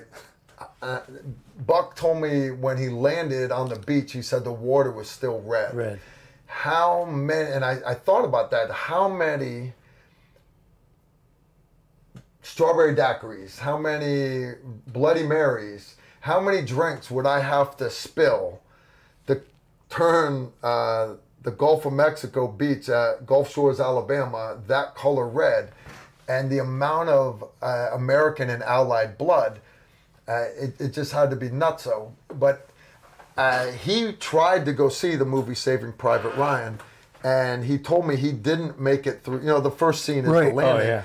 And he said he couldn't take it, literally. And just watching that scene, and we have a lot of viewers here that are veterans, and there's a lot of vets because we've been at war for 20 years now. So we've got a lot of guys that have seen some incredibly tragic stuff, and a lot of them are having problems. We have a lot of disabled vets, but a lot of vets that are really, really bad in their heads, and they don't have a lot of friends. They don't have anybody to listen to them. So we're very big on supporting them. You guys know the deal. Hell, I've given my personal phone number to so many guys so that they could call and just have somebody to talk to. But what was that like? And what is it still like for you guys? You got something in common now. We have another tragic commonality with Afghanistan veterans. Yeah. We're walking out on our allies. And our interpreters left behind. Yeah. I mean, we have John and I will never live down April 30th, 1975. Absolutely not. I wept that the day that Saigon fell. Yeah. Yep. And we knew that the people, then Frank Snepp did the book, yeah, Indecent Interval, that talked about how the CIA never destroyed the records, so that when the communists took over those offices, there's the records of a lot of our people. The agents, the sources. Yeah. Oh, that sucks. And that's going on today. It's going on right now in Afghanistan. Yep. And of course, the State Department. Not to mention all the women that have been brought out of their burqas and allowed to go back to schools. A lot of them, their whole lives, they never knew the Taliban. Right, they could be 20 years old. Yeah, they'd be 20 years old now.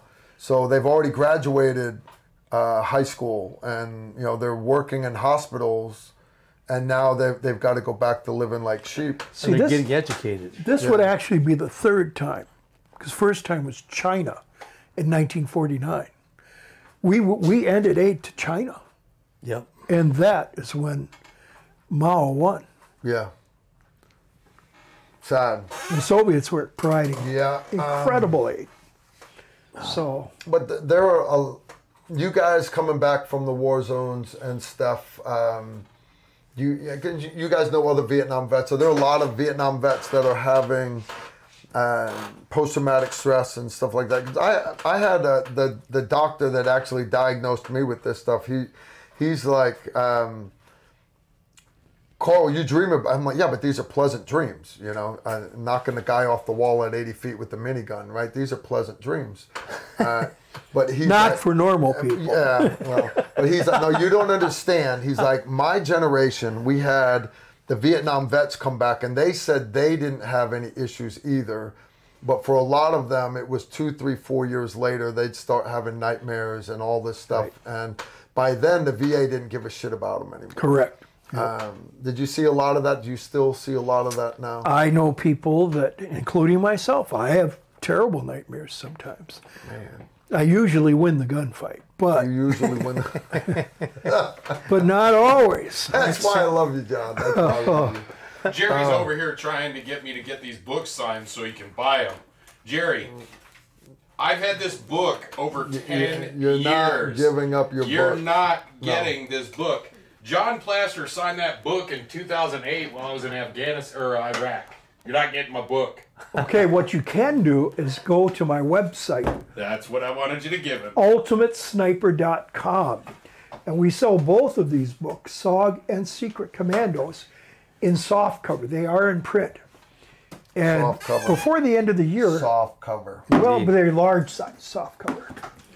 But anyway, Simon & Schuster came out with them again a year ago, and they're available and very moderately priced. Guys, and I gotta pimp John Stryker Meyer's 2 books also, and They're great. I've read them. They're excellent. Eventually, Thank you. eventually, I'm gonna write my book. It's gonna be called War Stories, a Comedy. Because guys, honest guys, I didn't do nothing compared to y'all. Y'all cut did it some out. squirrely, stupid shit, man. Guys, if you've never read this book right here, this is comic relief. There is humorous stuff. It's all, hilarious. It's all humor. I laughed my ass from cover to cover in this thing because it is just the amazing stuff that these gentlemen did right here. It's just crazy. Didn't you exfil off a LZ on the wing of a Cobra? No, but somebody at CCN did. What book Who was it? maybe that was just a... It might be in here. This is... I remember reading about a story of somebody clinging to the wing of an old Cobra. Right. Well, they came in and picked they them had up. the ammo compartments, the doors Yeah. open. Lynn Black on October 5th. I don't know where I heard the story, but it just popped in my head. You guys heard are it. You heard nuts. it. You heard it in Chapter 6 of Across the Fence. I did. Yeah. I did.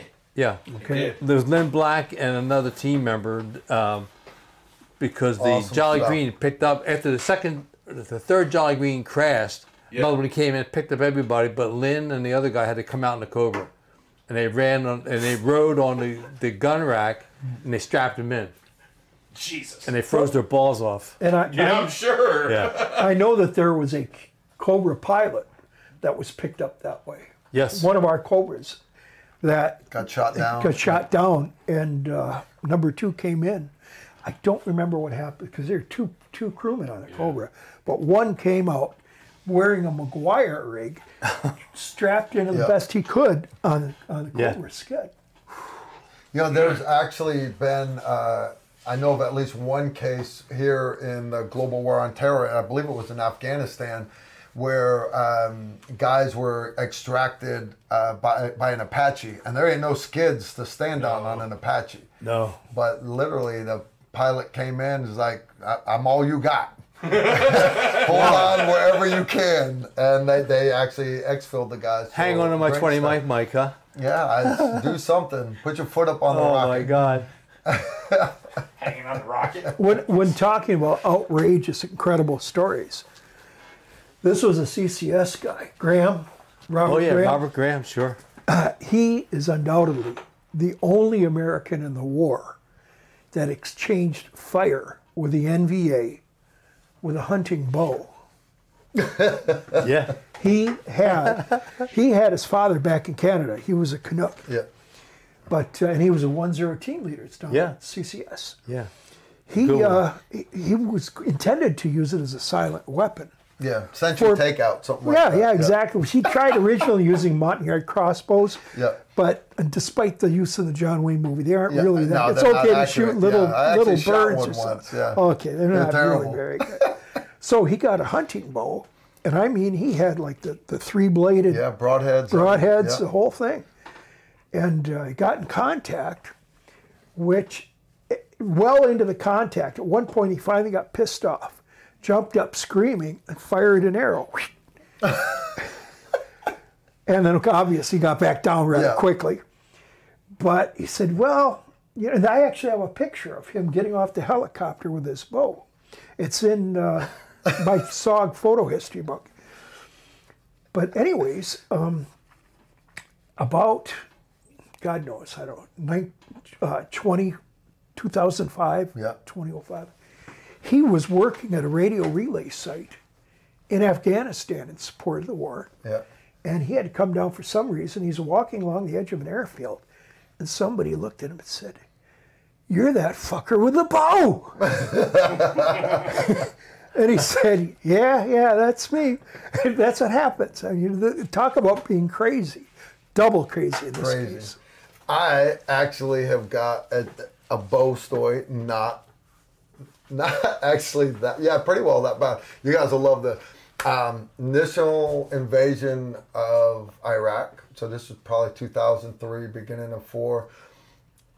SF base getting mortar fire across the Euphrates River. Colonel Kelly, battalion commander out there. Command Sergeant Major V. Hill. And this was 2004. Receiving mortar fire coming across the river. And you can see the you can see the light on the other side. Well, the conventional guys, they're all, body armor, flak jackets. Nobody had body armor back then. They're all hugging the ground, and it's just tense. All of a sudden, the tent flap flies open, and Sue LaRue, that's Sue LaRue right there in the middle.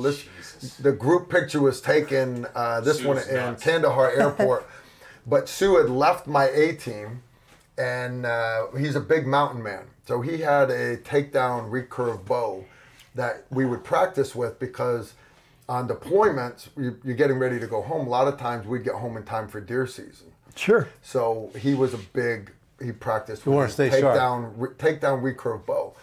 Well, he's also a nutbag. Sue LaRue he's full-blown nutbag. 6'4", flaming red hair, deserted from the French Foreign Legion, just total nutbag. He throws open the tent flap, comes out in black Ranger panties, and that's it. And he's got his Viking helmet on. He's got his recurve bow, and on the end of his arrow, he's got a tampon from one of the Red Cross care packages. He lights it on fire, pulls it back, and launches it across the river. And the colonel goes, "Sue, what are you doing?" And Sue looks over at the colonel and goes, "Counter battery fire, sir." And he turned and went back into the tent and closed the flap. And Colonel Kelly's like, "Please, God, somebody tell me you got a picture of that." Nobody got a picture of it. But yeah, you can't make up shit like that. You just can't make it up. So never actually shot it at a bad guy, I guess. But yeah. Got another one here. John Massey said, "Mr. Plaster, do you remember Tom Tangaleg from Route Arizona back Recon Team Arizona"? I probably should. Route Arizona, 1970. Recon Team, don't worry about it. That usually is Route. In the civilian world. I really wish I could, but that was 50 years ago. I can't remember everything.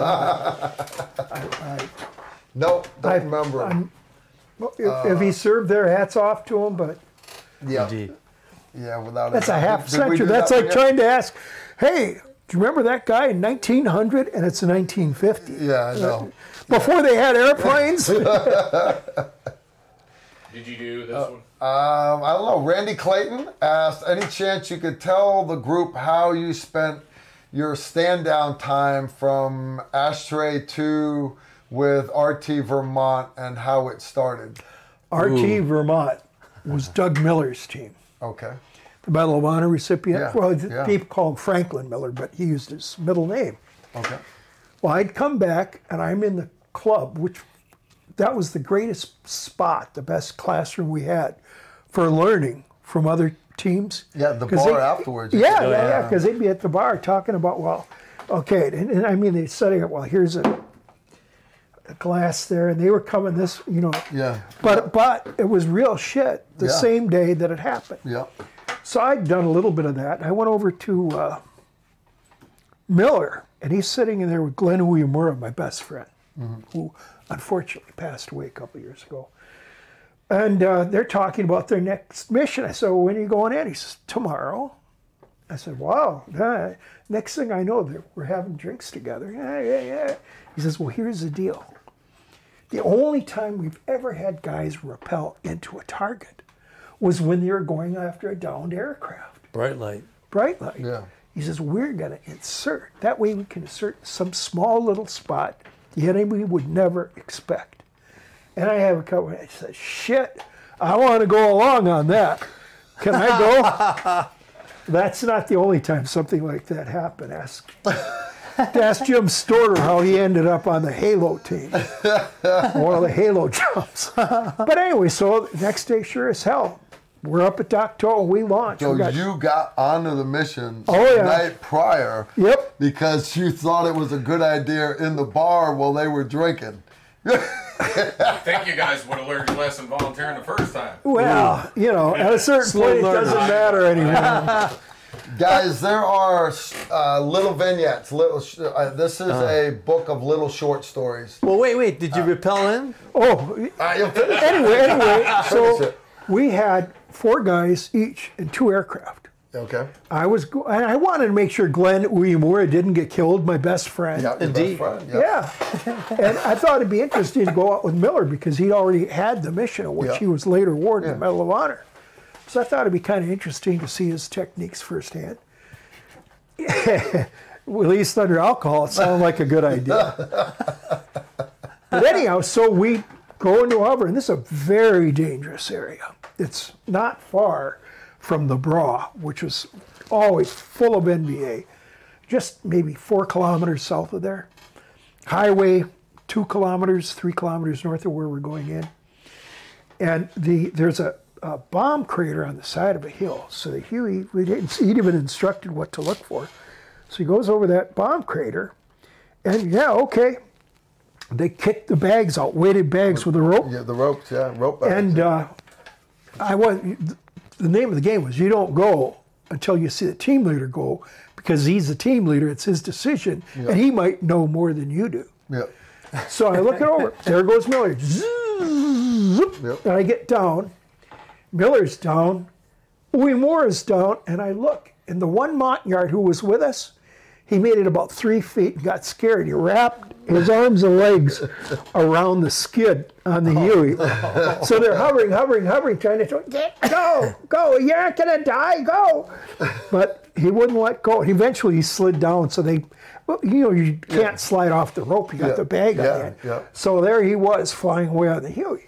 And we thought, ha, bring in the next ship. It's starting to come in, boom, boom, boom, boom, boom, boom, boom, bad guys open up. Bad luck. Right away, we jump in that bomb crater. I honest to God, we spent the next maybe 6 hours calling airstrikes around us.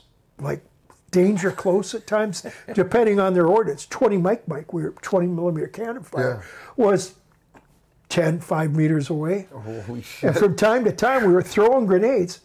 And at one point, I crawled out to put a claymore mine and crawled back, which was about as scary a thing as I've ever done. And while we're sitting there in that bomb crater, I'm thinking, why the fuck did you volunteer for this? You didn't have to be here. It's bad enough you volunteered. You're in SOG, you're in recon. Well, the bad thing was the NBA never actually attacked us in the bomb crater. They were just making a lot of ruckus because they wanted to get the helicopters coming in to pick us up. That was the target. So they had come in twice. I mean, they went all the way back to Doctor, refueled, came back out. Heavy ground fire, they can't do it. One more time, all the time, we are putting in airstrikes around us. A1 Sky Raiders, Phantoms only had 20 millimeter, and Cobra gunships. Only 20 millimeter. Yeah. 20 millimeter. Well, I mean, they had 500-pound bombs and so on, but you're not going to bring that can't danger bring close. That unless you're insane. But then another set of A1s come, and I'm looking to the north. They're just about over the trail. And all of a sudden, boom, boom, boom, boom, boom, boom.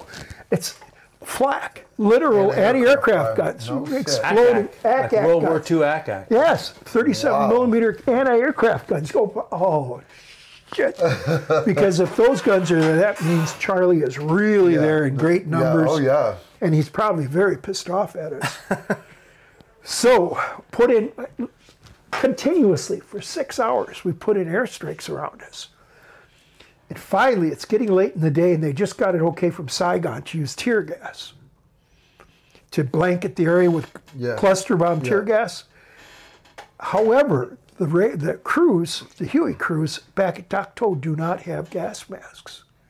So they're going to have to wait until they can be flown in gas masks from Pleiku, which is a solid hour flight away. So I have to give credit to that Huey leader. He said, screw that. It's going to be dark by then. We're going to give it another try. There are 3 guys on the ground. Yeah, just 3. Glenn, and Miller, and myself. All these guys. And we're holding off Sitting Bull and 7,000 Sioux. So here comes the Huey. And instead of flying high with strings, he comes low so he can kick out ladders. Those ladders are probably about 20 feet. So we aren't wasting any time. So I get on the left side, Glenn and Miller going up on the left. The nose is forward. And I get right up to the top, and I mean, it's hard because you got that lip over the top, and you have to swing. And the door gunners are all live fire, boom, boom, boom, boom, boom, boom, boom, right over our heads. And all of a sudden, the door gunner above me goes, and I climb in, off we go. And once you get to altitude, it's like it never even happened. It's nice and quiet, but it's noisy. So we get back to Dak To and land.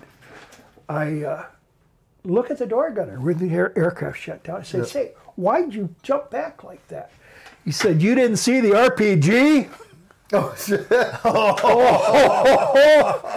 A bad guy had snuck up behind the aircraft and fired from the vicinity of the tail. And remember, the blades are about as high as the ceiling right here. And it came between me and the blades. It arced like that and detonated somewhere ahead. Oh, my God. That could have killed everybody in the aircraft. He missed by a couple feet. Oh. So he jumped back. Just another day in SOG. Hey, listen, I salute all those helicopter pilots, Cubby pilots, the A1 pilots. Without a question, we would not be here today. Oh, a lot of our friends. Fertilizer in Leos. Or never found.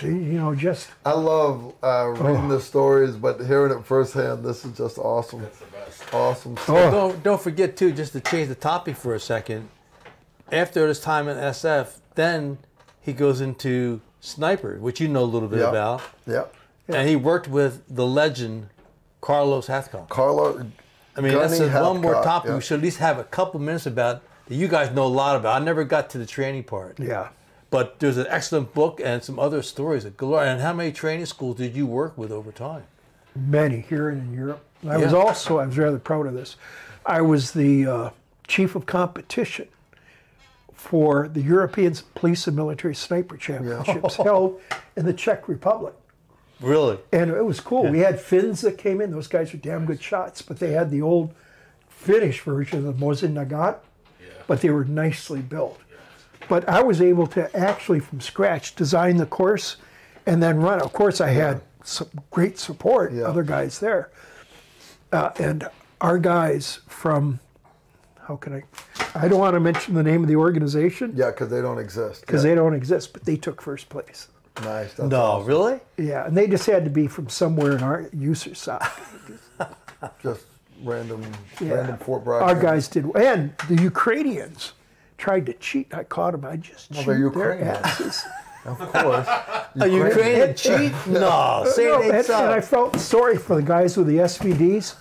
For all the hype you've heard about, there's an SVD right there. SVD's it's not really very, beyond 400 meters, they weren't even hardly hitting the targets. Oh, and they kick like a horse. And says it's so light. Guys, what we're talking about is this was the sniper manual that we basically grew up with. Now, when you go to like the All Army Sniper School at Fort Bragg, you have field manual such and such Army sniper operations, and SODIC, the Special Ops Sniper School, the handouts, the books, yes, but those are military reference manuals, field manuals, and and I had no idea you were the author of this, but you read it so thoroughly. Literally every sniper instructor had this on his desk, literally, and they were all marked with just lessons learned. No, literally, you mark the pages. Yeah. And I flipped through, and literally, I'm big on giving books away. So mine, after I had already soaked it all in, had been given to some other regular Army guy. But if you're not familiar with this, and you guys are want to be a sniper, in the tactical side of precision rifle, because there's all kinds of great precision rifle guys out there now in schools, and I'm not taking anything away from them. And if you want to hit the 1 mile target, and you want to read winds, and you want to talk about the effects of Coriolis and changes in barometric pressure and density altitude, blah, blah, blah, this, blah, blah, how many minutes of angle 1,000 feet of change in elevation does to the trajectory of the round. You can get into that in 1,000 different places. But one of the things that I liked about your book is it's literally not just about the ballistics. It has a lot to do with the sniper operations and just simple things like how do you spot the officer in the group of enemy soldiers? And there's just so much stuff that people take for granted. And I was taught all the conventional military sniper courses, and I had been taught all of this stuff, but this is the only place where I saw it all plugged together, much better organized than the way the Army does their manuals.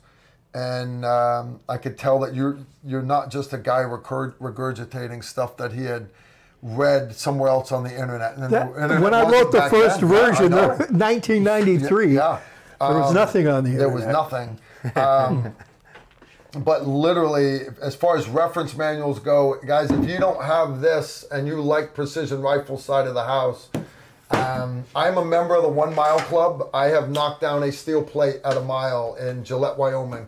Whoop-de-doo. My furthest kill is 461 meters, which is nothing according to all the military. So, wow, in fact, the Canadian sniper got a 2 mile one. Mine was 3 guys in the dark, moving targets with a SR-25, and the first one was a headshot, which sounds awesome, except I was aiming at the guy in front of him, and that guy stepped Carlos Hathcock once told me that he got all these kills. Yeah. He said, no one reports the misses. Exactly. Well, Carlos would know. My point, though, is I am by no means a subject matter expert on this stuff at all, but I consider myself having a educated opinion. And this book right here, The Ultimate Sniper, and its author, this is good stuff right here, brother. I have to mention that it has been out of print since the publisher, Paladin Press, went out of business a couple years ago. They did, yeah. It is coming back into print later this year. Nice. Nice. All right. And, There you go. There's your answer, people. And the SOG photo history is coming back into print as well. At last. And my wife will kill me if I don't mention this, and I run scared from her. Okay. Yeah, no, Smart dude. man. Smart man. Her email address begins Rifle Girl. Rifle Girl. I hope I never regret teaching her how to shoot. Rifle Girl at protonmail.com. No, I don't give your full. Okay, don't give her full address. The website is ultimatesniper.com. Just like the book. Ultimatesniper.com. All right, ultimatesniper.com. And yeah, great stuff indeed. Any of you guys getting ready to go to school? This got me through U.S. Army Sniper School. I bought this when I was in Iraq, knowing I was on orders for sniper school. I bought this and I read it through, and I didn't finish the top of my class, but pretty damn close. So there you go. All right. There you go. Our hero. buy his book. Buy his book. When it comes out. We love having Chad and the peanut gallery off to the side. Indeed. All right. Somebody's dinging my phone. Blah, blah, blah, blah, blah, blah. One of our patrons has said, can you get the rest of the books on the Amazon store so I can link them? Yes. Yeah, we'll actually do that. What I'll do for you is I'll add these books that we don't already have listed. I'll put them on our Amazon store. If you go to tacticalrifleman.com, guys, we have a page that says companies we love. You can sign up for our classes and everything, but there are certain companies that we enjoy doing business with, ATS Tactical Gear, stuff like that. But I also have what's called the Amazon store. I don't love Amazon, but the advantage of having an Amazon store is I can list specific books with a link. And what it allows me to do is ensure you guys get the correct book, not just something with a similar title.